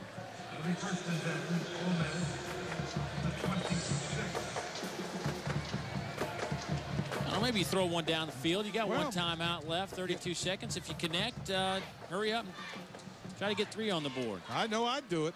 I know I would do it. What do you got to lose? You got 3 wide outs. You got slot to the bottom side of the field. Throw that thing. That's what they will do with Spurlock, who has had trouble with that running left, throwing right pass in the second quarter today. He's left it short 3 or 4 times. Yeah, that's really tough, Dave. When you come across, when you run to the left and you're a right-handed quarterback, it is really takes a lot of discipline to square up those shoulders. It's much easier if you run to the right. The only problem that they have is they've got Paris Harrelson out there, Tennessee does, and he knows that Harrelson will run him down. So second down and 10. Spurlock, 9 out of 17 for 94 yards. Drops the snap. This is what they were worried about, but he falls on it. Wow, that could have been a disaster. I thought that Tennessee was offsides on that play. I really did. I thought top of the screen. I thought they jumped offside. Look at that pass rush up the middle. Just coming up inside. Harrelson just getting that shoulder inside. I just thought they were offsides at the left of your screen, but evidently not. And with that, Ole Miss will let the clock run out. Tennessee with 2 quick touchdowns and a James Wilhoit field goal. They have posted 17 points on the board. Will Mosley from 50 yards out was the only points for the Rebels, as we have hit intermission with Tennessee leading by 2 touchdowns over the 10th ranked Vols. Let's check in with Buzz. Coach, I know you're concerned about the short week, but your guys came out with a lot of hop, got out to that early lead. Yeah, we played well in the first quarter. I'd like to have had a couple of those scores that we didn't get, but obviously if we don't give up anything, we got a good chance to do it here. I'm proud of our kids, and big second half for us. All right, thanks, Philip. We appreciate it. That's Philip Fulmer, obviously pleased with the start, but not as happy as the second quarter. Nonetheless, his Vols lead 17-3 here in Knoxville. SEC football is brought to you by Aaron Sales and Lease Ownership, by Pontiac, by Sonic Drive-Ins, by Safe Auto Insurance, by Advance Auto Parts, by Pizza Hut, and by GMC. By Polaris ATVs, by Bell South, and by BC Headache Powder.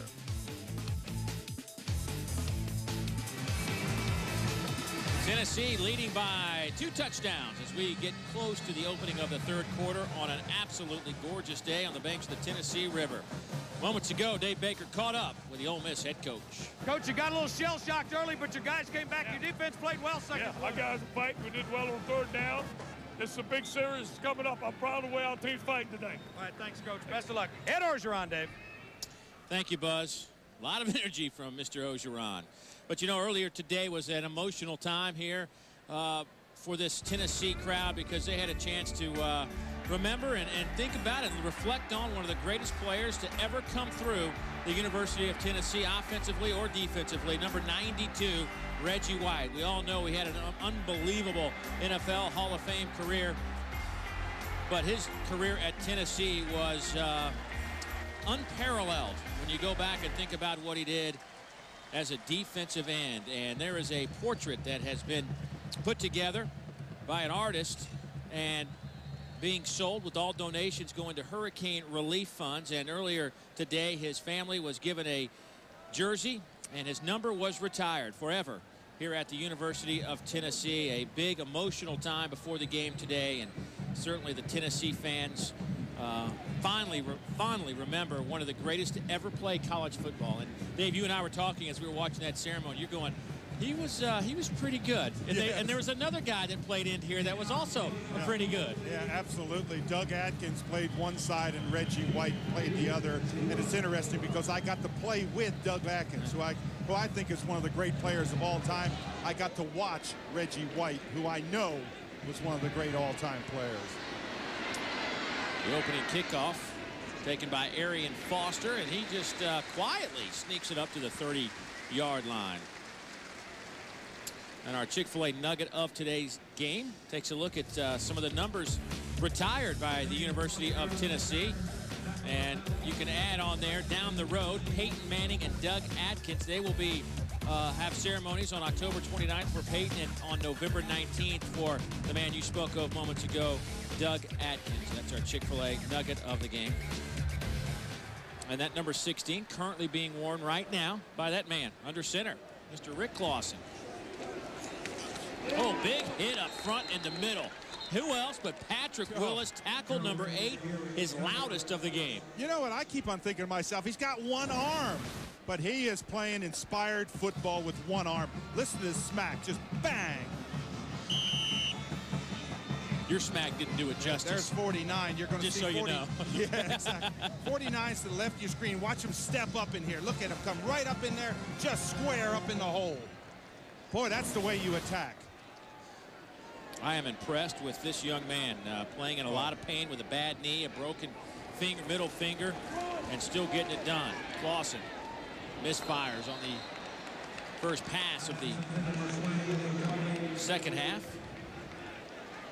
Let's check in with Dave Baker. Buzz, what do you got? Not a good sign for Tennessee early on, Dave. Just before that play, Aaron Sears, the big left tackle that Philip Fulmer just raves about, went limping off the field. He had trouble getting to the sideline. Looked like he's got an ankle problem. But Eric Young, the 6'4", 310-pound sophomore, he got thrown into the fire on Monday night. They were real pleased with what they got out of him, and he'll have to step up now.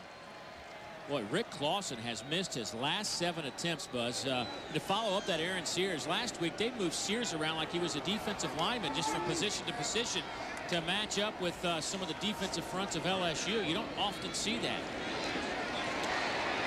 Pass is caught by Chris Hannon.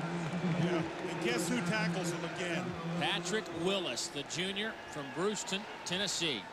I want to tell you, Willis is just playing a marvelous football game.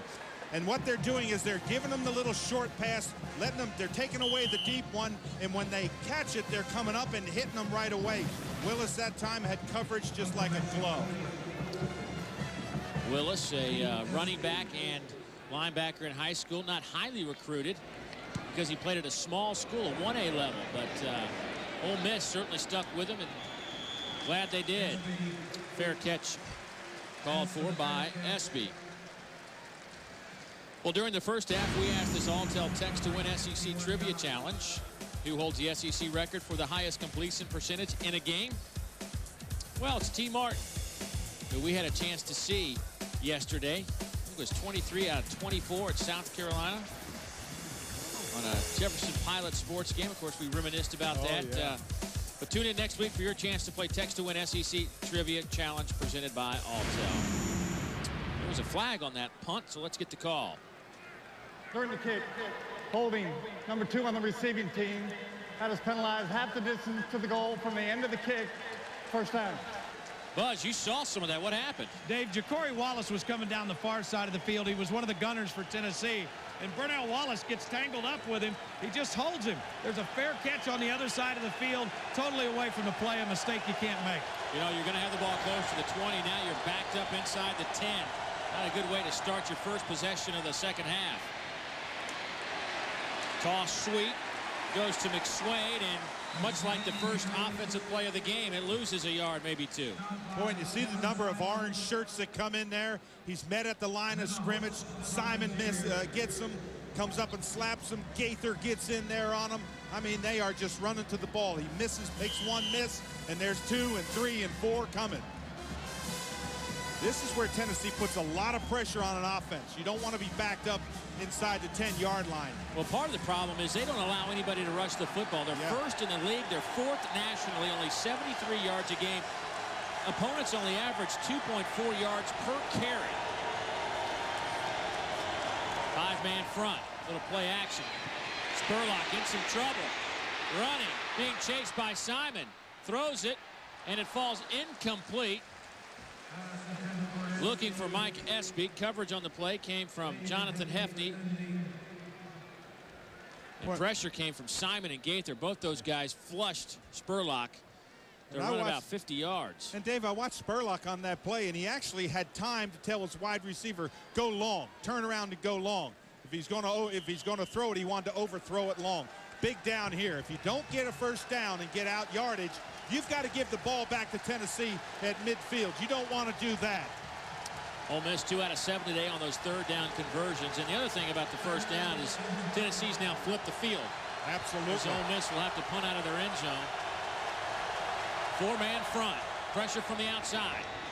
Pass is caught by Espy. Trying to break a tackle. Couldn't do it. And you're not going to break a tackle against Jason Allen. I want to tell you, Jason Allen plays cornerback. He reminds me so much of Lester Hayes. Great coverage. You see him never in bad position. You don't ever see breaking tackles. Watch this right here.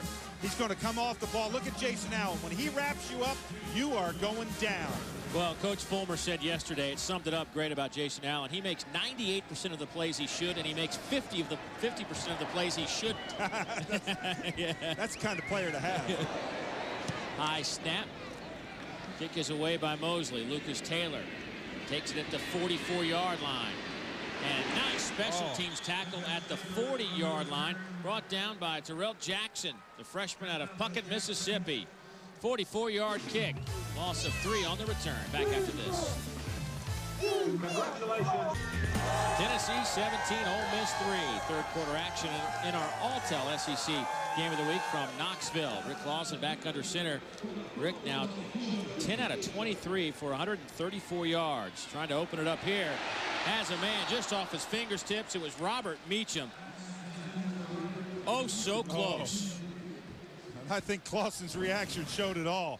He had him on a go pattern. He bit. You see, he had a little fake strong side, and he came back and just laid it out just about a stride too far out. And Clausen knew it right away. He said, gosh, I had him.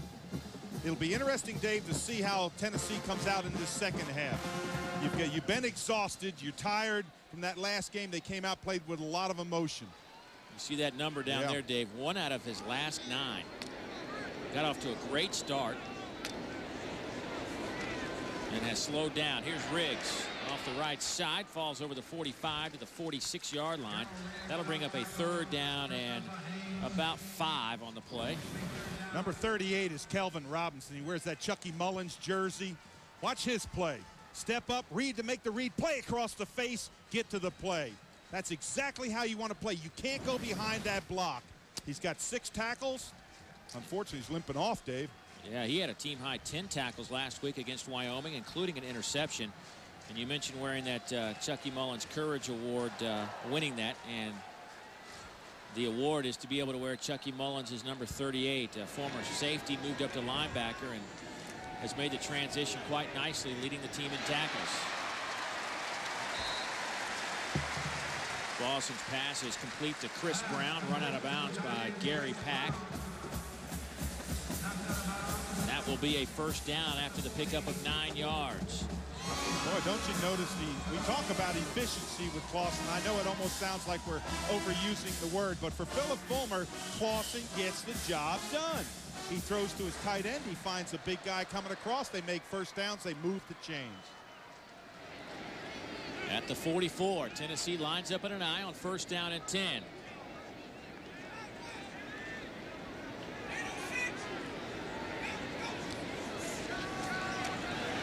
Clausen tripped and dropped at the 49.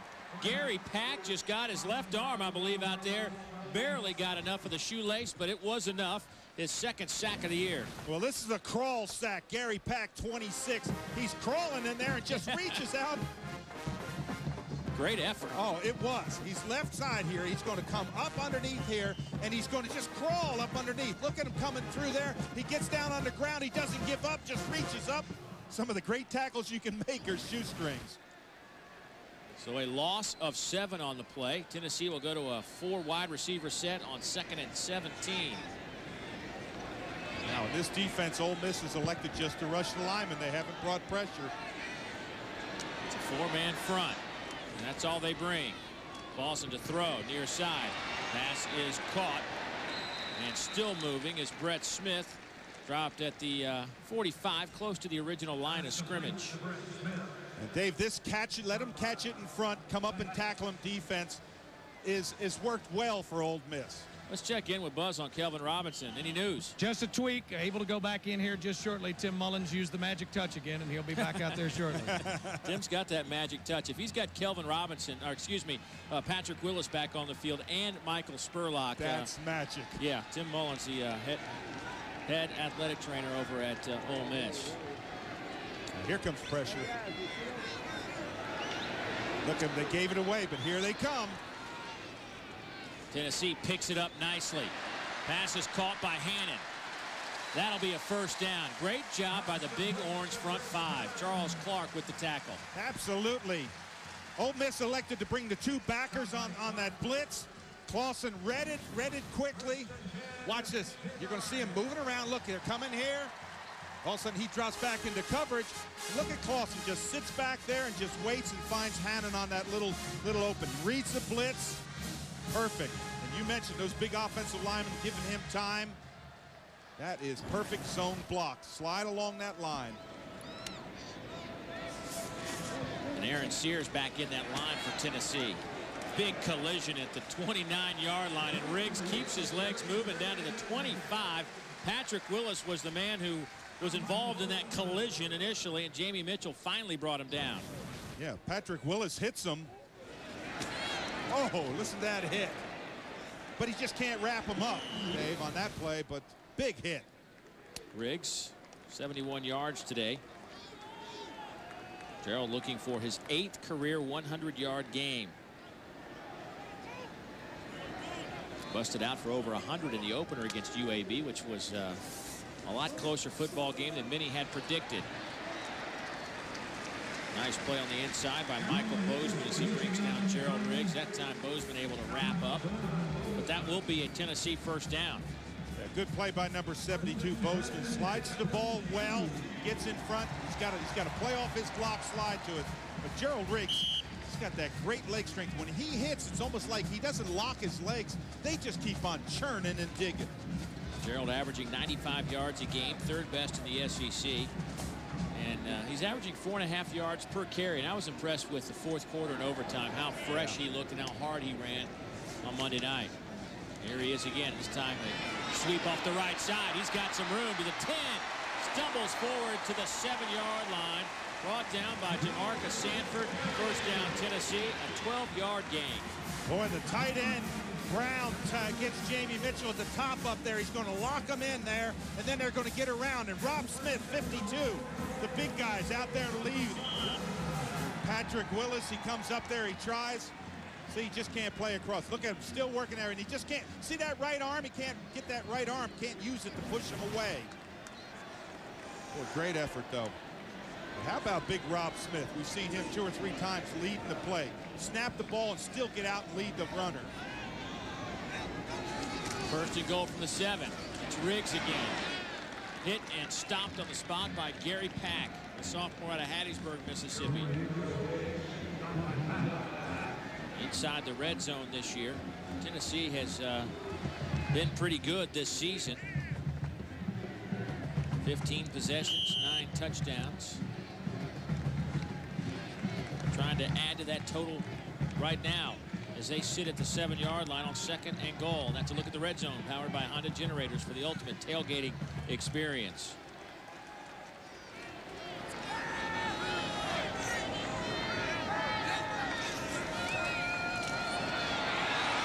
Lucas Taylor, the true freshman, tried to catch the outside, couldn't do it. Kelvin Robinson, who's back on the field with a nice play defensively, and that'll bring up a 3rd down. This is an interesting play. What he does is he comes all the way along the line of scrimmage. You see everybody running. You see Willis running to the football. But what he does is he actually runs from a flanker spot in motion. And as Clausen looks at it, he snaps the ball. When he's right there behind him, just hands him the ball, and he's on a dead run going around the outside. An 11-play drive that's chewed up almost 6 minutes. But it's 3rd down and goal from the 6. Arian Foster now in the game at tailback. Now do you bring pressure? Pass is tipped at the line of scrimmage. It falls incomplete. Jamie Mitchell again. You got to be kidding me. If that was Jamie Mitchell, you called it, Dave. And I saw him in there, number 77. See if he gets the hand up. There he is right there. Yes. Jamie Mitchell has 2 passes broken up so far today. He has a blocked field goal, a quarterback pressure, a couple of tackles. I mean, this guy has done it from his end position. That'll bring up a 4th down. So Wilhoit will come in. The ball will be placed at the 13-yard line. So a 23-yard field goal for Mr. Wilhoit, who has missed from 44, made from 25. From the right hash. And the kick is good. Not a bad drive for Philip Fulmer's Tennessee Volunteers. They ate up a lot of the clock. 5:32 left to go in the 3rd quarter. Their lead is now 17 over Ole Miss. SEC football is brought to you in part by Toyota. Well, Dave, we're at 5:32 to go in the 3rd quarter, and that was a 6-minute drive by Tennessee. Is that one of those deflating drives if you're Ole Miss defense? It is if they get nothing on this next series. They can withstand that kind of a drive, but they have to move the chains and get something positive on this drive, or else you're right, it's going to take all the wind out of their sails. Wilhoit to kick it off. And Tay Biddle will, instead of taking the knee, catching it, taking a knee like he's done 4 times already today, he decides to, you know what, forget this. So, well, next week we are heading down to Gainesville, Florida. Can't wait to see the Gators and their fans. Always one of the great places to watch college football, as they will host Mississippi State in a rematch of last year's Bulldog victory over the Gators. And log on to jpsports.com and click on the Regions Bank Road Trip Planner for the quickest routes and all the information you need traveling around the SEC. Can't wait to get down to Gainesville. Boy. The swamp. Yeah, the swamp. Boy, I'll tell you, trying to make audibles in that end zone, you don't do that. Those are tremendous fans. Gators take on Alabama a little bit later this afternoon. Spurlock. Quick pass on the near side, read and covered by Jason Allen, like Jason knew the route was coming. Pass caught by Mike Espy. Boy, number 18, I love his play. I just love a cornerback.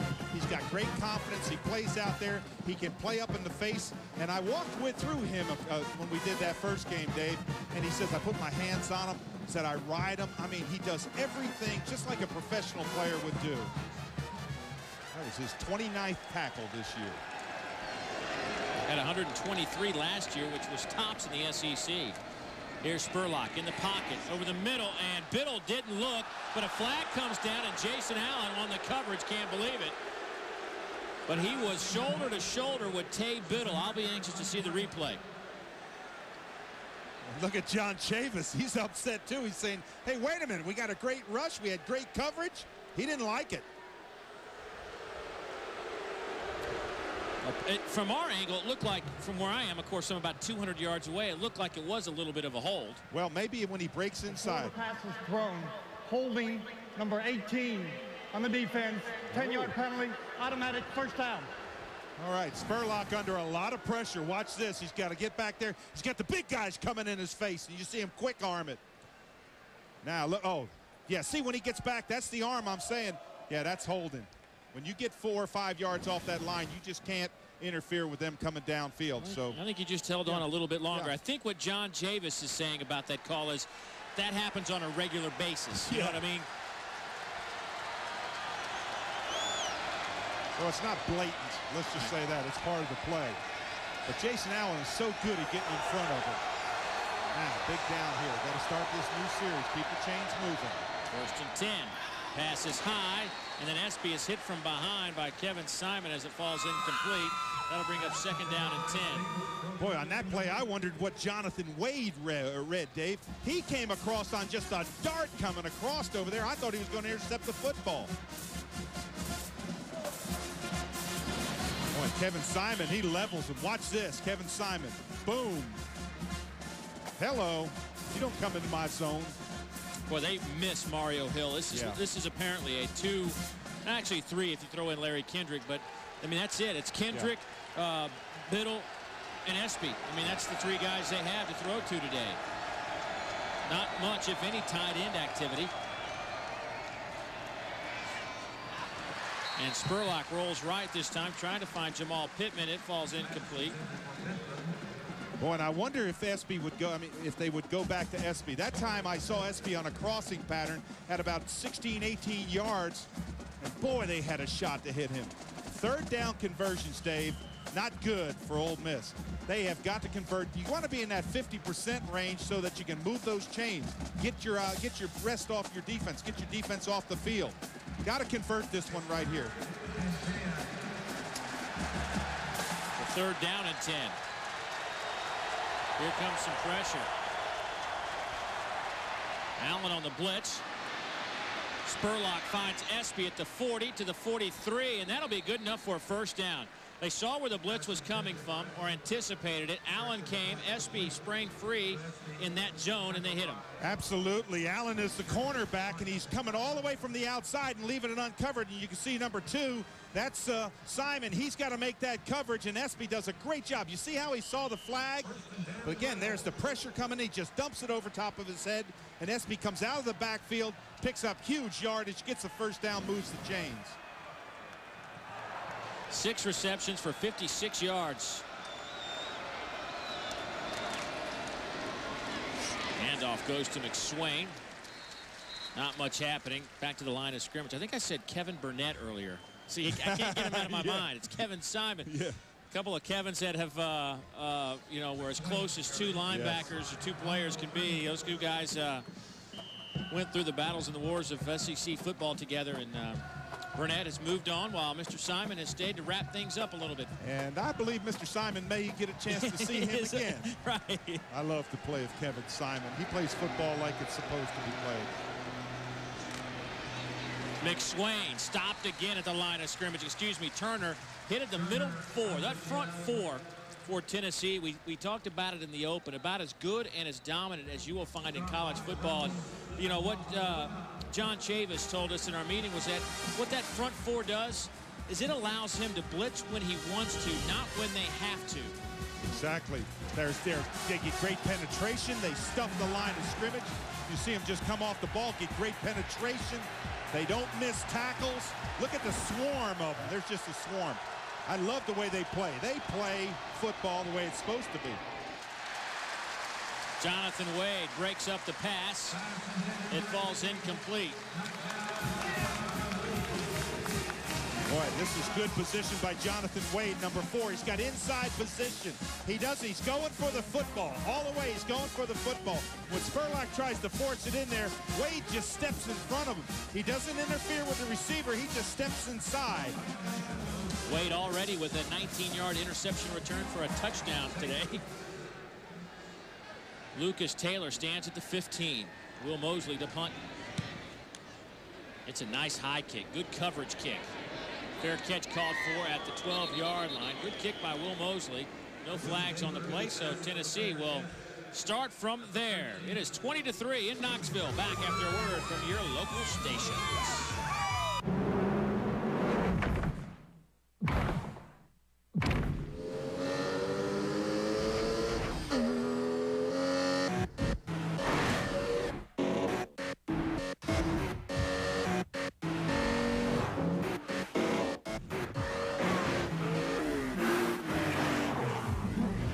Perfectly tuned, the all-new Boxster. Porsche, there is no substitute. Harper Porsche, where the drive is always world-class.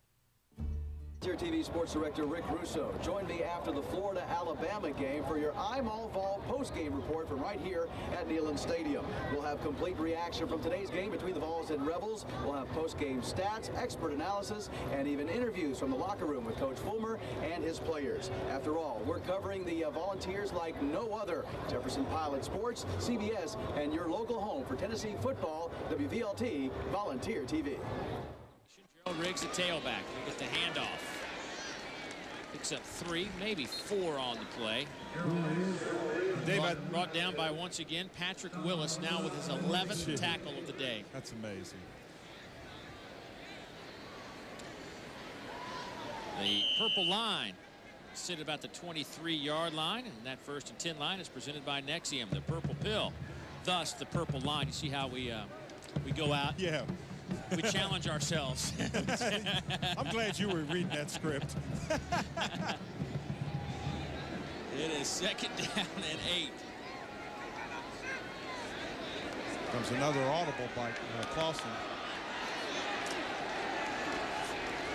Here comes another run off the left side by Riggs, and he is close to the purple pill line. But a flag is down in the secondary of Ole Miss. That should be good enough for a 1st down, I believe, where they spot the ball. It will be very close. Ed Ogeron looking intently at that flag. Yeah, it's thrown way away from the play.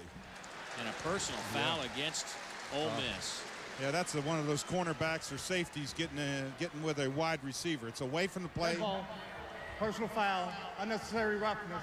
Number 9, defense, 15-yard penalty, 1st down. That's Travis Johnson, the senior out of Shannon, Mississippi. Yeah, had no bearing on the play. But you know what I was going to say? This is a situation where I think you really enjoy watching Rick Clausen. He doesn't make mistakes. He does not force the ball in there. He picks them apart, just keeps on running that offense. I'd be real surprised if he makes a mistake in this situation.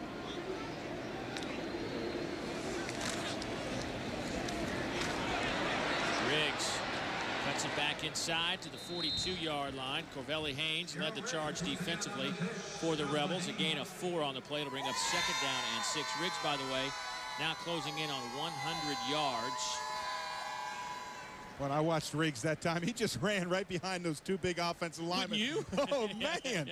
I mean, he had Rob Smith, 52, out in front of him. Just said, oh, man, I'm just going to run behind them until they get to the corner. There you go, 21 for 103 yards, averaging almost 5 yards a carry. Another solid afternoon for that young man, the senior out of Chattanooga. Foster in the game for Riggs. Little play action by Clausen. He sold it well, and the result is a catch by Meacham to the 46-yard line of Ole Miss. That's a 1st down. Boy, he sold it so well that I bid on it and watched the running back go to the wide side. Great fake here, just comes off the ball. Now he's got that run pass option, short or long, finds Meacham in between. Meacham picks up positive yard. That's what I'm talking about when I say he just runs the offense. He's under control. You see Meacham's numbers this year. It probably ought to put a period on the C.J. Phaeton story. He started the game today and hobbled off early in the game, and we haven't seen him since, and we get word that he does have a bad ankle, and the coaches are just keeping him out for precautionary reasons right now. Pass caught by Meacham to the 40-yard line, a gain of 5. Charles Clark with his 5th tackle today. And that time, Dave, again, Clausen sitting back there. He reads the corner blitz. He knows that Meacham's going to be open on that side because the corner's coming that way. Just dumps the ball right over top of his head. Clausen reading this defense very well. Ole Miss doing a good job trying to mix it up.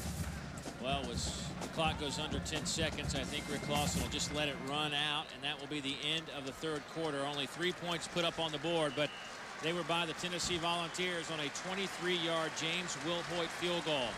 So 3 quarters are in the books as Tennessee and Ole Miss in an SEC battle. It's the Vols by 17. 4th quarter football is on the way.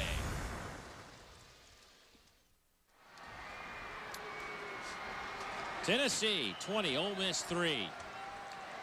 As we move to the fourth quarter on an absolutely gorgeous afternoon. The 62nd meeting between these two clubs. Last year, Tennessee won in Oxford 21-17 as Philip Fulmer beat his close friend David Cutcliffe. Lawson just throws it away out of bounds. That'll stop the clock on the opening play. Michael Bozeman put the pressure on. Take a look at our McDonald's third quarter statistics, and well, Tennessee came in giving up 73 yards a game on the ground. That number will go down today. Wow. And you look at the time of possession, still dominated by Tennessee, especially after that 6-minute drive that resulted in a field goal. And having Gerald Riggs go for 102 yards on the day also helps that cause. And Tennessee getting ready to run their 22nd play this half. Wow. Ole Miss only has 12.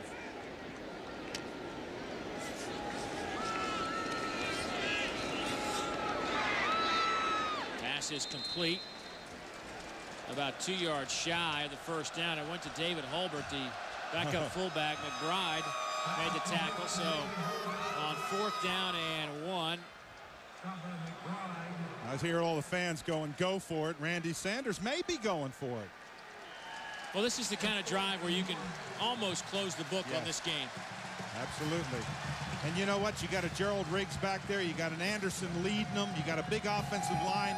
They've controlled the line of scrimmage, done a good job. Why not? Now, if you're Ole Miss, can you stand up one time? Everybody up. You got 10 guys in the box, Dave. Look at this.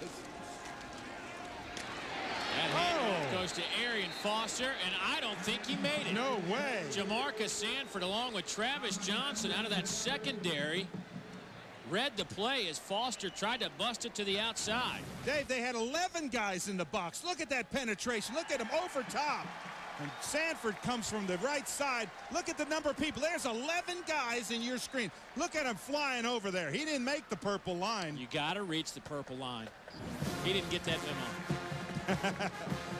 But that's a great defensive stand now. And, you know, with 14 minutes to go in this ball game, you're a big play or two away from, you know, having yourself a ball game. And you know Philip Fulmer is fully aware of that after what happened 5 days ago. Absolutely. Don't know if you can break 1 or 2 here, get a good play, get good field position, get back in this football game. But how about that defense stepping up? Nice job by the Rebels. Those fans in Ole Miss, they're going to be proud of their defense. Boy, an awkward-looking reverse. That's going to lose 3 yards, but could have lost 30 the way it started. Tay Biddle on the reverse. Bumped out of bounds by Jonathan Hefney. Well, what happened is they got some great pressure. Look at that, up in the ball.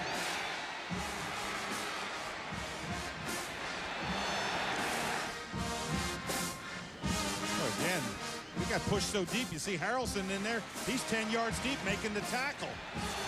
That's Jason Allen on that stop. I gave Hefney the credit. Give Jason Allen a little bit of love. So here's 2nd down and 14 now. Got to go downfield. Got to find one of those wideouts in those one-on-one position. Got to call on that offensive line to give you a little time. Yeah. Oh. Kendrick drops the pass. Oh. Probably the best thrown ball all day by Spurlock. And you can see a little disgusting look on Michael Spurlock's face. He threw that ball just perfect to Kendrick. Kendrick's doing about a 16, 18-yard drag out. In other words, you go deep and come underneath, and he just throws it. It hits him right in the hands. Look at this. That's a well-thrown ball. You got to catch that. Got to catch that. Can't afford that 17 down in the 4th quarter, that's for sure. You know what I'd do? Probably go right back to him. If he's out there, I'd say make up for it. Well, Kendrick, Espy, and Biddle line up on the right side of Spurlock, who's in the shotgun. And Spurlock runs right into the pressure. Now he's got all day to throw. Stops and fires. Pass is caught by Espy, first down. And Jonathan Hefney missed Espy and hit Jason Allen at full throttle. His own teammate. Wow, you talk about a collision. How about Espy going up for that ball? Number 11. Now watch Spurlock. He's trying to get outside. He can't, so now he comes along. Look at him directing his receiver. Right there, go down. And then he just throws a perfect strike. And watch Espy go up for this ball.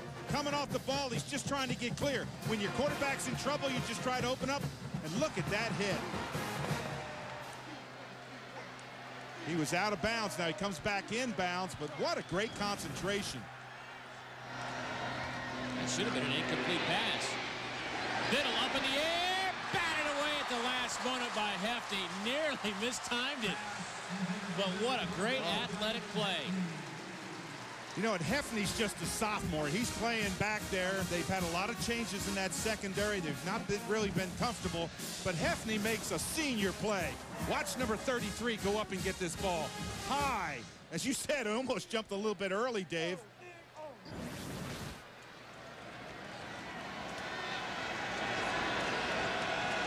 Second down and 10 as Ed Ogeron's defense came up with a big stand to give his offense an opportunity.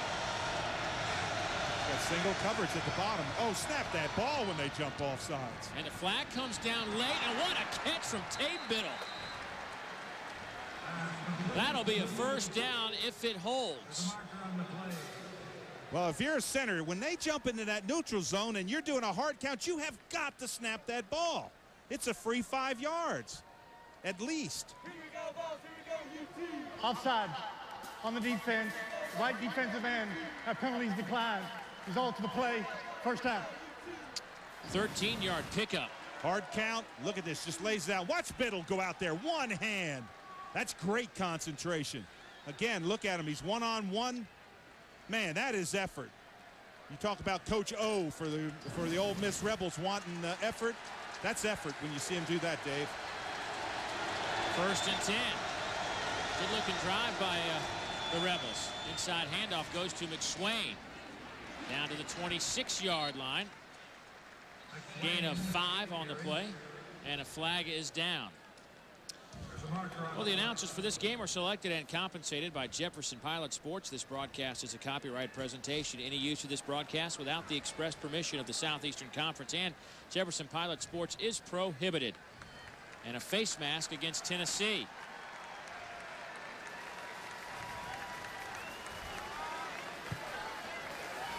Philip Fulmer's club ranks 7th in the league in penalties, about 57 yards per game. Ole Miss on the other side of that coin, 50 yards per game, 4th fewest. Face mask, number 94 in the defense. Half the distance to the goal from the end of the run. First down. Just the 3rd penalty of the day against Philip Fulmer's club, and John Chavis, the defensive coordinator, knows that his club needs a stop now as the ball is moved inside the 15 down to the 13-yard line. I think you're going to hear the Rocky Top crowd get into this one.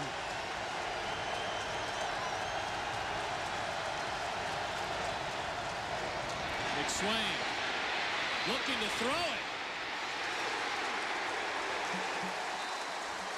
Popped out of bounds by Xavier Mitchell and Omar Gaither. I almost was screaming. I was thinking to myself, throw it. Just throw it. Is SB open? He's going to sneak out the corner. Oh, is he open? Look at him. Oh, mercy. They cover him late. But on that play, the one thing that you don't want to do is take a 6, 7, 8, 9-yard loss. You got to throw it. Well, he's a running back, Dave. Well, I know that. By trade. You're exactly right. And he's a redshirt freshman. Ouch.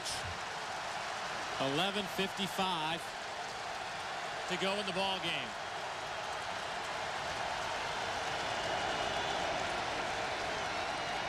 Here's Espy.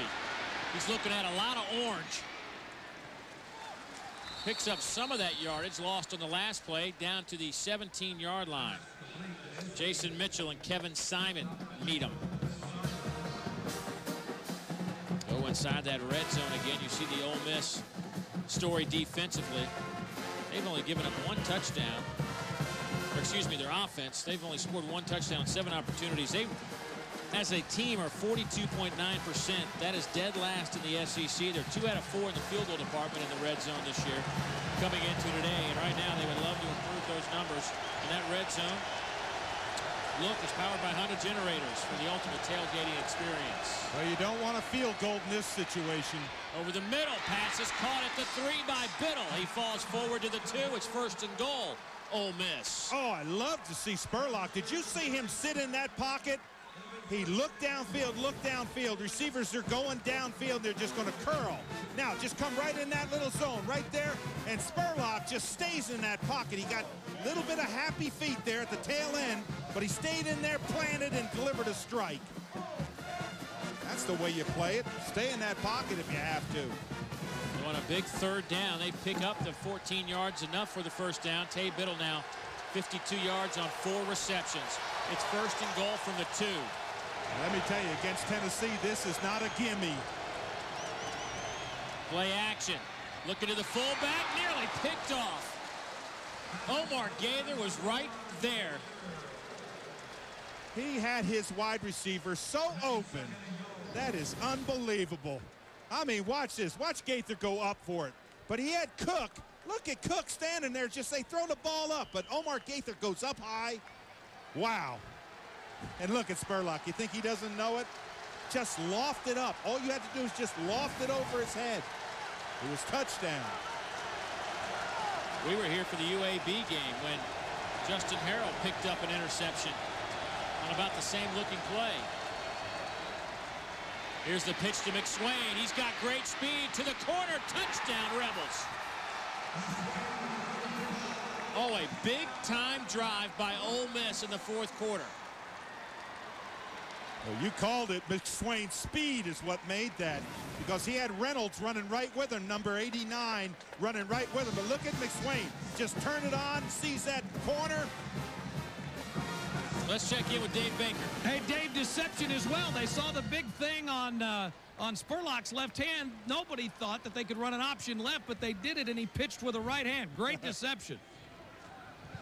Point after is up and good by Robert Bass, and it's a 10-point game here in Knoxville. 20-10, the Volunteers lead. Miko McSwain, the freshman out of Rickton, Mississippi, with 4.3 speed, needed every bit of it. SEC football is brought to you in part by Acura. All right, we got ourselves a ball game, 20-10 in the 4th quarter here at Neyland Stadium. 10:18 to go. Lucas Taylor lets it bounce into and through the end zone, so Tennessee will take over at the 20. And let's go back to that touchdown, Dave, and that pitch is just something we did not expect. Really interesting. He's going to come out here and fake to Cook, his fullback, going up through the line. Then he's going to toss the ball out to his left with his right hand, because he's facing back. There's the fake to the fullback, tosses it out. Now look at the help. Look at the help he's got coming. He's got the troops coming from there, but he's going to beat them to the corner. Look at that speed you talked about. What was that, 4.23 speed? 4.29. He's been clocked at in the 40, and he needed every inch of that to get to that corner. Absolutely. Had a lot of troops coming. Here's Riggs. He's adding to his 100-yard day. He picks up 7 on the carry, knocked out of bounds, however, so that'll stop the clock at the 28-yard line. That last drive by Ole Miss, one of the best drives they've had all year, that has resulted in a touchdown. 11 plays, 64 yards, 3 minutes and 43 seconds. And that successful drive means another $500 to the SEC's education initiative, courtesy of Safe Auto Insurance Company. Call 1-800-SAFE-AUTO, and you too can be a successful driver. So on 2nd down and 3. And a lot of times this is a waste down, but I think if you're Tennessee, you just try to get the first down, keep the clock going. Riggs breaks some tackles. Out to the 40 and dropped at the 41-yard line. Finally, McKinley Boykin brings him down, and the missed tackles, Dave, are starting to add up for Ole Miss. They are, and they had him in the backfield, Dave. They had him back there. Right in here, you're going to see penetration right there. You've got to make that tackle. You've got him 2 yards in the backfield. That's Truman McBride, number 3. Sanford, he's another one. And if you're Coach O, you're upset. Well, he talked, Dave, week 1, he said his team tackled as well as any team he's coached before, but for whatever reason, the last 2 weeks, they've lost that focus in terms of tackling on a consistent basis. High snap. Clausen had Brett Smith wide open, didn't throw it, and then waited too long, and it falls incomplete. Josh Briscoe was the intended target. Johnson on the coverage.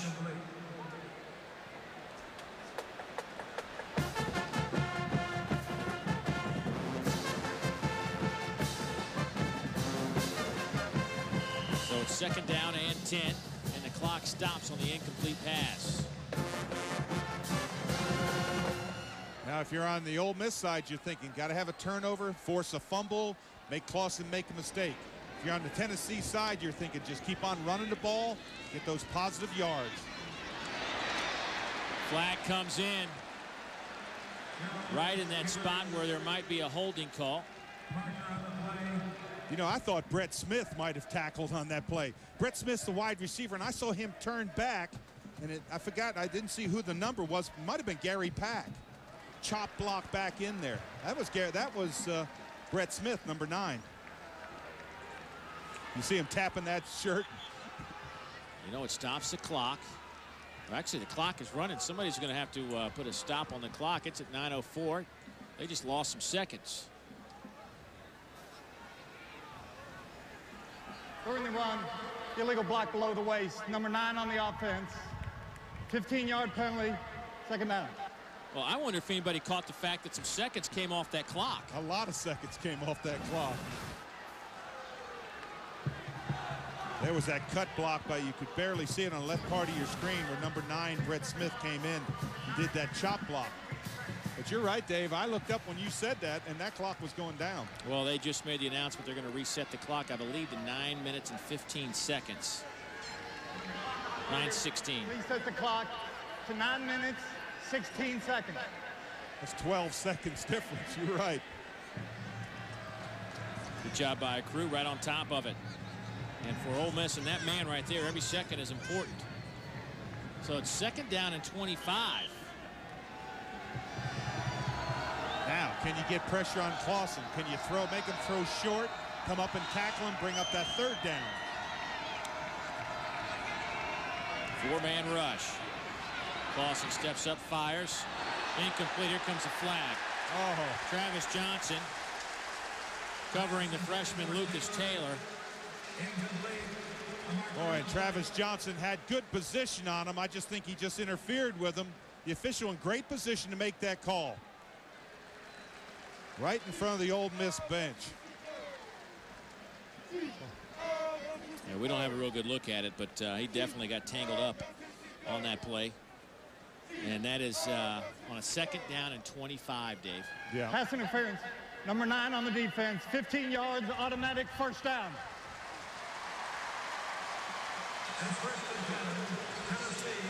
LSU in the second quarter at Mississippi State.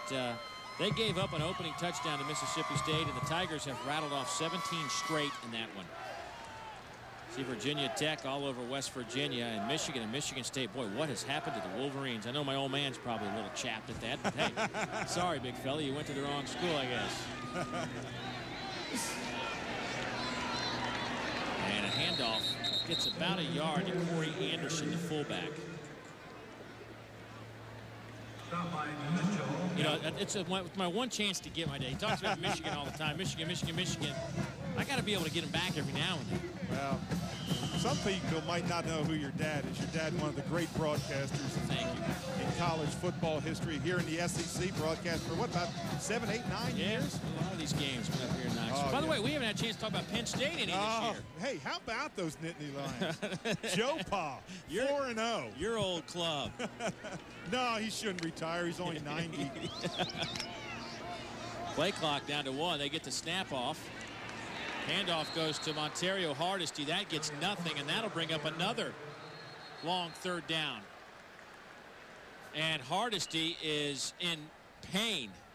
The players immediately signal for the trainers to come on the field. And Mitchell and Willis converged on that tackle for Ole Miss. And just when the coaches thought they had a healthy Montario Hardesty. See if maybe his right leg doesn't get bent back. That's what I thought I saw right in here. Oh yeah, he's got somebody tackled on the back of his leg. We can see it, get it from this angle. Good break of the tackle there, but you see the way that leg gets bent underneath?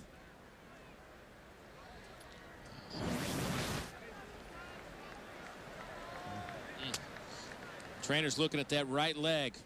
We'll update the situation when we come back.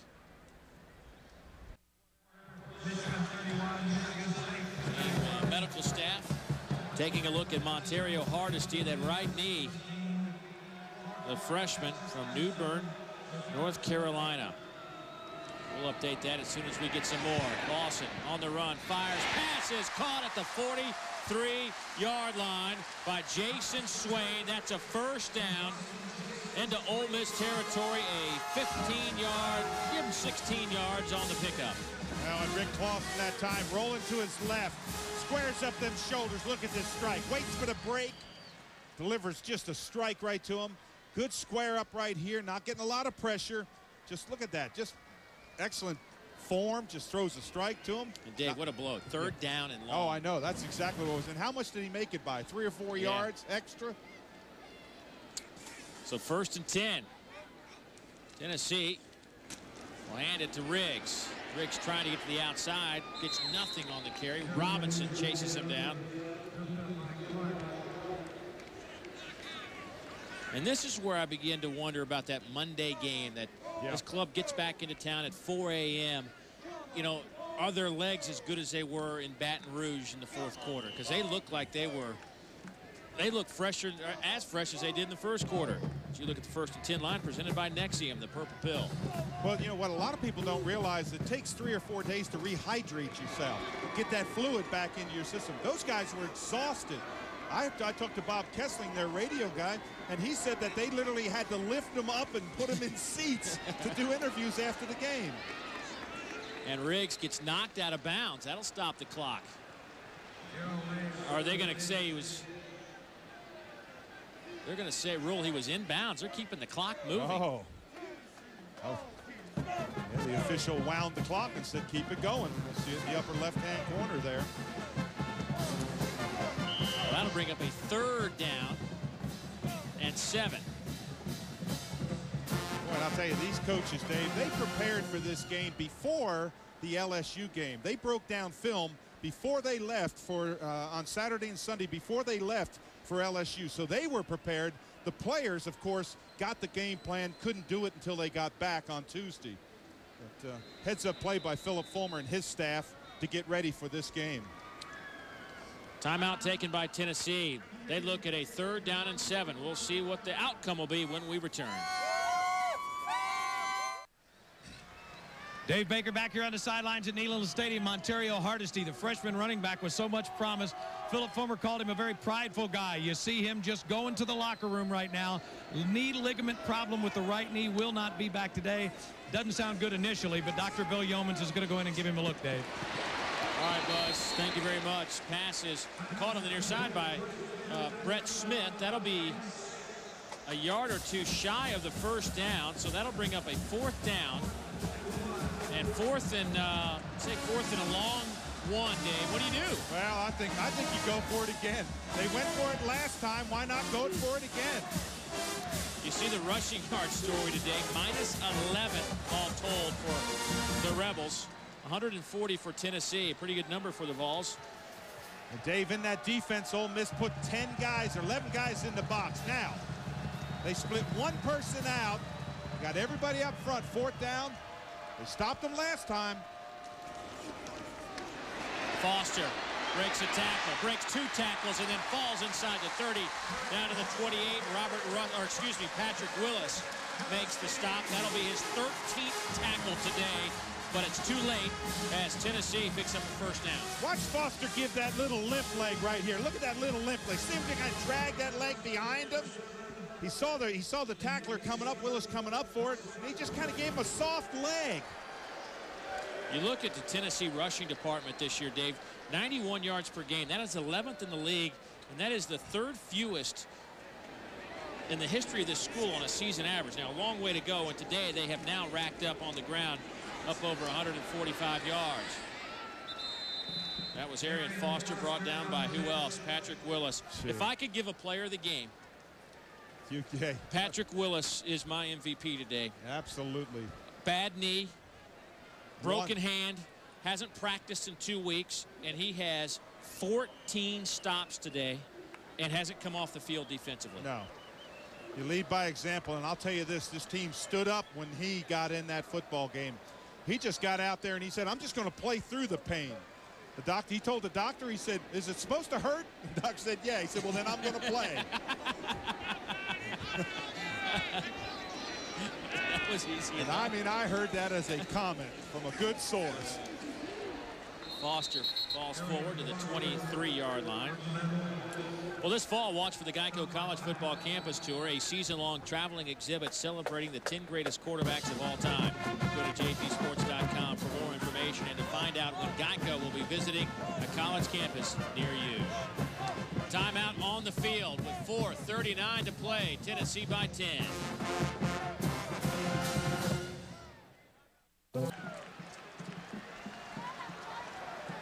Well, this drive by Tennessee is reaching its 14th play. It has already taken over 5 minutes off the clock. We have 4:39 to go in the game. Ole Miss down by 10. 3rd down and 5. Handoff to Foster. Falls forward to the 21. He'll be 2 yards shy of the first down. And here comes another one of those 4th down plays, Dave. Timeout, Ole Miss. That'll leave them with just one. And with that timeout, we will return after these messages from the University of Mississippi and the University of Tennessee.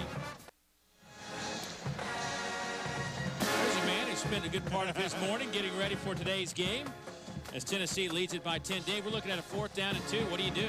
I think you go for it, Dave. It's a 2-possession game. Even if you kick the field goal, it's still 2 possessions. I wouldn't want to risk the block, the return. That turns the whole thing around. So I think Philip Fulmer, Randy Sanders, and their staff, they're smart to go for it in this situation. They are 1 out of 2 on 4th down conversions today. Little play action. Rick Lawson sells it. Dives. Ooh, close. Wow, close. Kelvin Robinson. Oh. And the fan boos. The fans are booing because of the spot of the ball. Fake here. He comes out naked. Heads up play to run. He dives forward.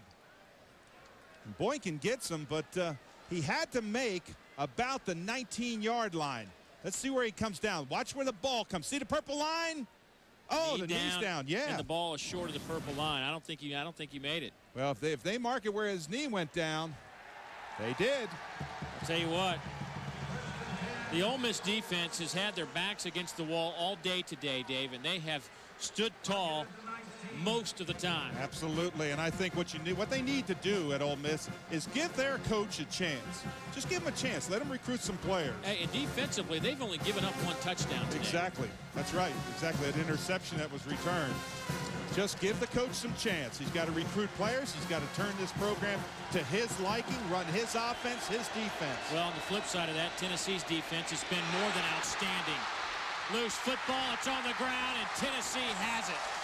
Antoine Stewart with the fumble recovery. Gaither forced the fumble, and you can put this one in the books as Tennessee leads by 10, and they have the football at the Ole Miss 13-yard line.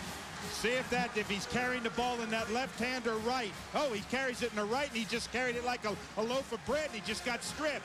And that was Gaither in there again. How about Gaither today? 2 quarterback pressures, a broken up pass, a sack. He's in on 7 tackles, and a forced fumble. Pretty good day today. That's a great day.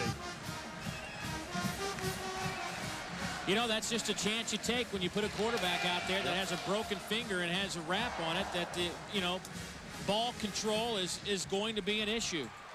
Now, you've got 4 minutes left. What do you do if you're Philip Fulmer? This Ole Miss team has played their hearts out, but you know what? There's 4 minutes left, and you keep on playing. But I think I see a flag down, Dave. I think that's a 12 substitution violation. 12 men broke the huddle, perhaps. Substitution infraction on the offense. 12 men in the formation. 5-yard penalty. Remains first down. Update our Hummer scoreboard and show you that LSU and Mississippi State in the second. Tigers by 10. Virginia Tech all over their rivals, West Virginia, and now they're going to overtime. Michigan State and Michigan. And Wisconsin puts it on Indiana If I'm not mistaken, Indiana's first loss this year, if I'm not mistaken. I think you're right. Boston College all over Ball State. Here's Clausen. Here's Arian Foster. He falls forward to the 15-yard line.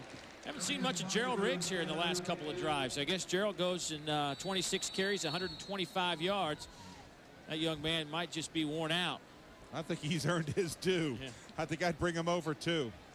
And Ole Miss will take their final timeout of the game.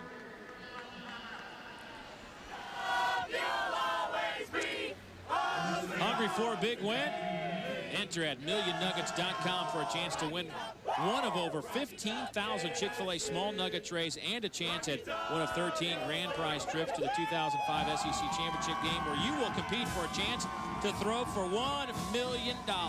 The first 300,000 to register get a coupon for a free Dr. Pepper. You can register at millionnuggets.com before October 29th.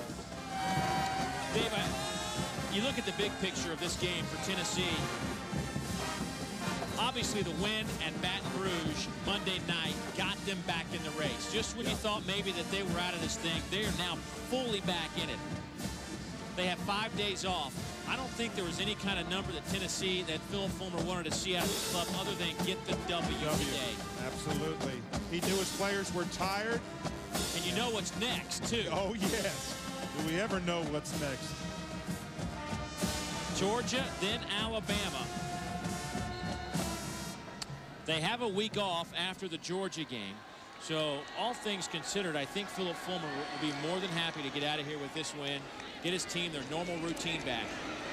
Foster to the 10, down to the 7-yard line.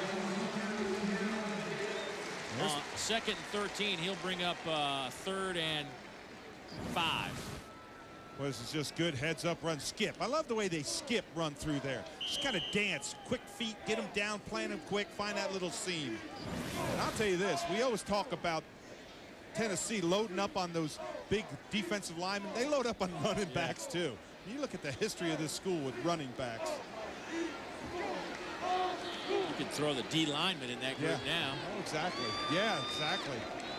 Yeah, Noel Mazzoni said, golly, every year instead of starter, they had a guy named Little, and they come up with this guy.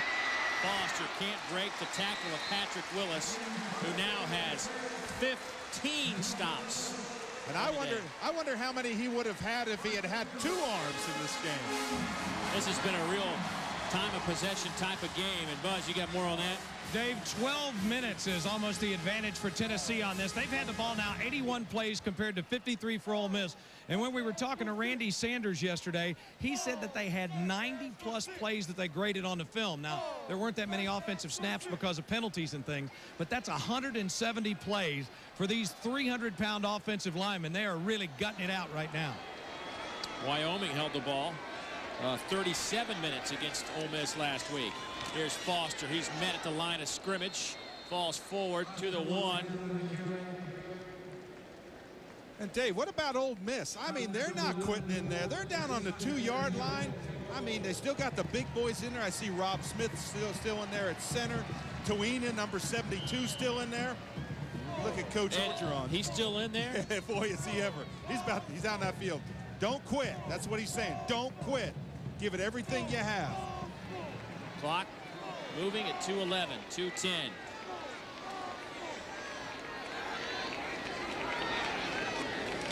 Handoff goes to Foster again. Touchdown, Tennessee. Arian Foster, the freshman out of San Diego, California, with his first touchdown of his career. Well, and Ole Miss did not quit. They got to the line of scrimmage. It was tough yards. Big guys in there. I mean, I just watched Sears come off the ball that time. Top of your screen, look at Sears come off that ball. Pushing him back, big number 76. Tennessee! Yeah, baby, yeah!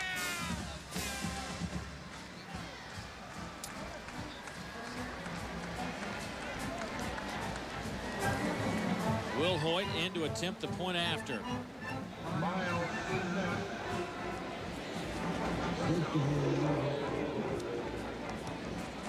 It is up and it is good. So the lead now at 17 points as Tennessee is looking to win their 43rd game in this series. As Ole Miss makes their first trip to Knoxville since 1997 when Tennessee won that game 31-17. Well, it's time to register for the Bell South Kick for $1 Million contest. This year the prize is bigger. One lucky fan will have the chance to win $1 million and an extreme bundle from Bell South. For your chance to win, log on to bellsouthsports.com.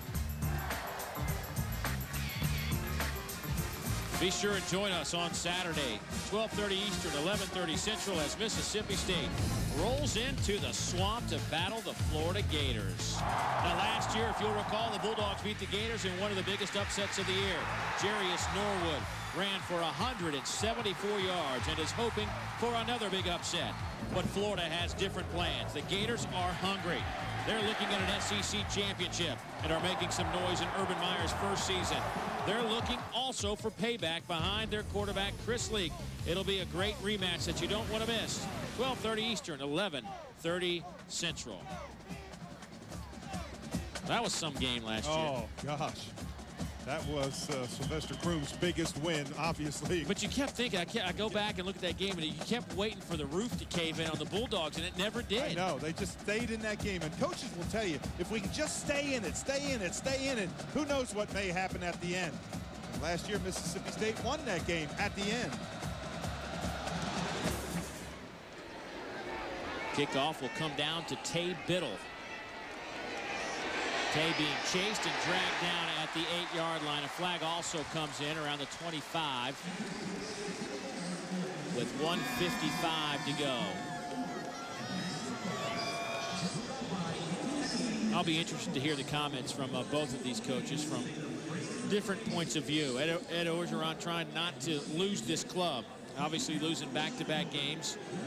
Vanderbilt, Wyoming, and you know, this was a situation where some on the outside thought they would have come in here and got rolled up 50-0, but that wasn't the case. I'll be interested to see how he feels about that. And on the flip side, how does Philip Fulmer think about getting a 27-10 win here in the Neyland Stadium? 5, yes, on the receiving team, half the distance to the goal, first down.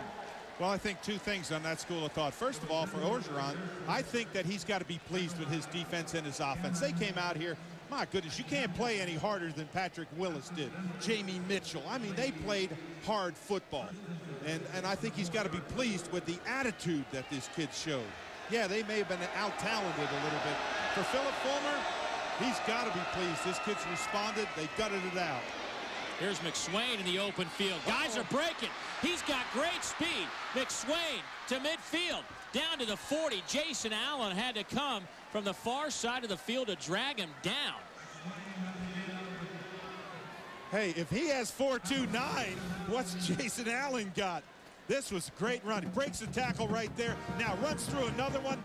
And watch Jason Allen, number 18. See him right there. He is going to run him down. Jason Allen outran just about everybody in Orange and McSwain. And Dave, he's the far side corner on the play. He's the right corner, top of your screen. 52 yards picked up by McSwain. Over the middle, here's Espy. He's got some room. Down to the 25-yard line. No timeouts for the Rebels. Boy, if Ole Miss could get a touchdown here, then they're going to make believers of themselves. Then they're going to come out and say, hey, we can move the football. A lot of changing going on now by the Tennessee defense. Well, this is a huge drive for them. If they can score here and get that score. Got to bring big confidence in. Spurlock lost the football. Ole Miss will still have it, but the clock will move. 1:15 now. Jesse Mahalona thought he created the turnover. Got the turnover. Boy, number 55 in that middle. I want to tell you something. He plays tough in there. He's just a bull in there. When Spurlock steps up, you see 55 come over there. Oh, man, he had a chance. But Spurlock needs to stay in the pocket, or if he uses that roll, get outside. But don't throw it into trouble. Spurlock back over the middle. Grabbed by Espy down to the 15, 14-yard line. That'll stop the clock with the first down. How did he see Espy over there? Did you see that pass? That was the wildest pass I've seen. He's running out of bounds and almost flips the ball over to his right. Hands up, look. Now, throw the ball to the end zone. You got 45 seconds. You got a new set of downs. Throw to the end zone. Spurlock passes incomplete. Boy, you ought to be glad he saw Omar Gaither step in front there. Tip my cap to Michael Spurlock today with the broken hand, and 16 out of 32 for 172 yards. One interception, a costly interception in the first quarter, return for a touchdown. Yeah, Dave, that was just where he was trying to force the ball and get more than he really could.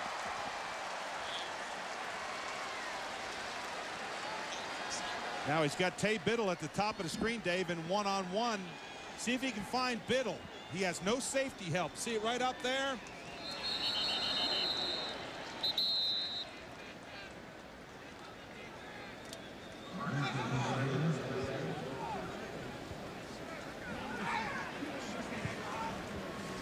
Dead ball, false start, number 70 on the offense. 5-yard penalty, remain second down. Well, for this Ole Miss football team, Dave, coming up after this one, they'll have a chance to go home and enjoy homecoming, and the Citadel comes in, and then the Crimson Tide visit. This team, more than anything, I think, just needs a win. Regardless of the opponent, they just need that feeling of a win again. Absolutely. They've worked hard. Over the middle, Spurlock with a bullet. Kendrick can't hold on to it. 31 seconds to go in this game.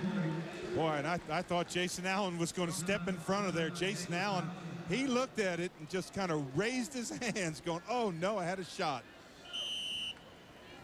Now just throw to the end zone. That's all you do. There is a look at that schedule we were talking about. Alabama waits in a couple of weeks in Kentucky, and then they finish Auburn, Arkansas, LSU, and Mississippi State.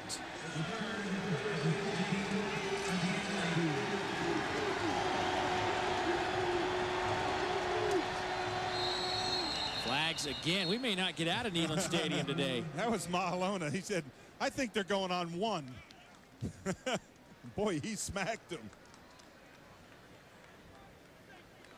I think they're going to get their 5 yards back. Dead ball, offside, number 55 in the defense, got into the neutral zone, causing an offensive lineman to false start. 5-yard penalties, third down.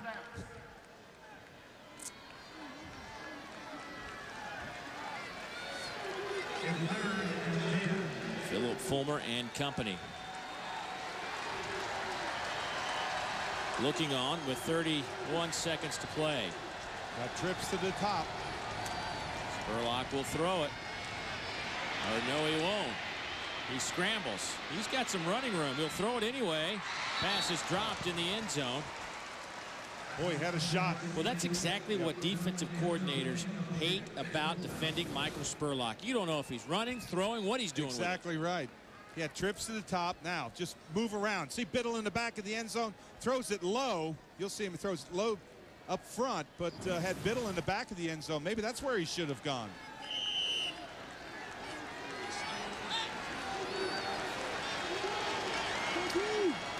Fourth down, and the Rebels will go for it. Why not? Yeah, pride on both sides. Pride on Tennessee to not let them score. Pride on Ole Miss to go for it on fourth down. Can't ask for anything more than that in a football game. Spurlock to the 10, to the 5, down to the 2-yard line, but that will be a first down. That'll stop the clock with 9 seconds. They'll have a chance to run one more play with no timeouts.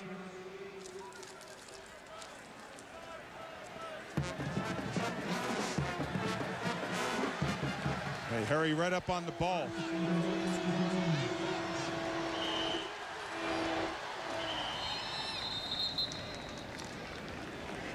That'll stop the clock for just a second. Yeah, he just spikes the ball, just trying to get time so he can look over, see what coach wants him to run. On the other side of the ball, there's a lot of pride with John Chavis and his defense. They do not want to allow him to score here.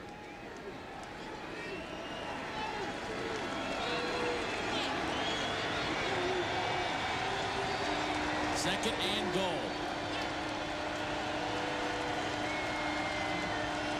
McSwain, the tailback. They'll throw it, batted in the air, and picked off in the end zone. And that'll do it. Corey Campbell comes up with the interception with 2 seconds to play in the game.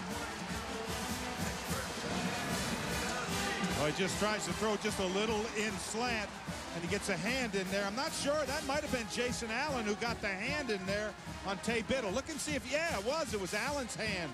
Number 18, he got that hand in there. There it is. Spurlock will finish 18 of 35 with a couple of interceptions for 187 yards. Rick Clausen today, by the way, 18 out of 35 for 206. Gerald Riggs, 26 carries, 125 yards. And Miko McSwain, 13 for 66 on the ground. Espy with a huge day, receiving 10 catches for 102 yards. And with that knee, ball game is over. And Philip Fulmer and company win for the 3rd time this year. They go to 2-1 in SEC play, but have won 12 straight over the Ole Miss Rebels. We will be back after this.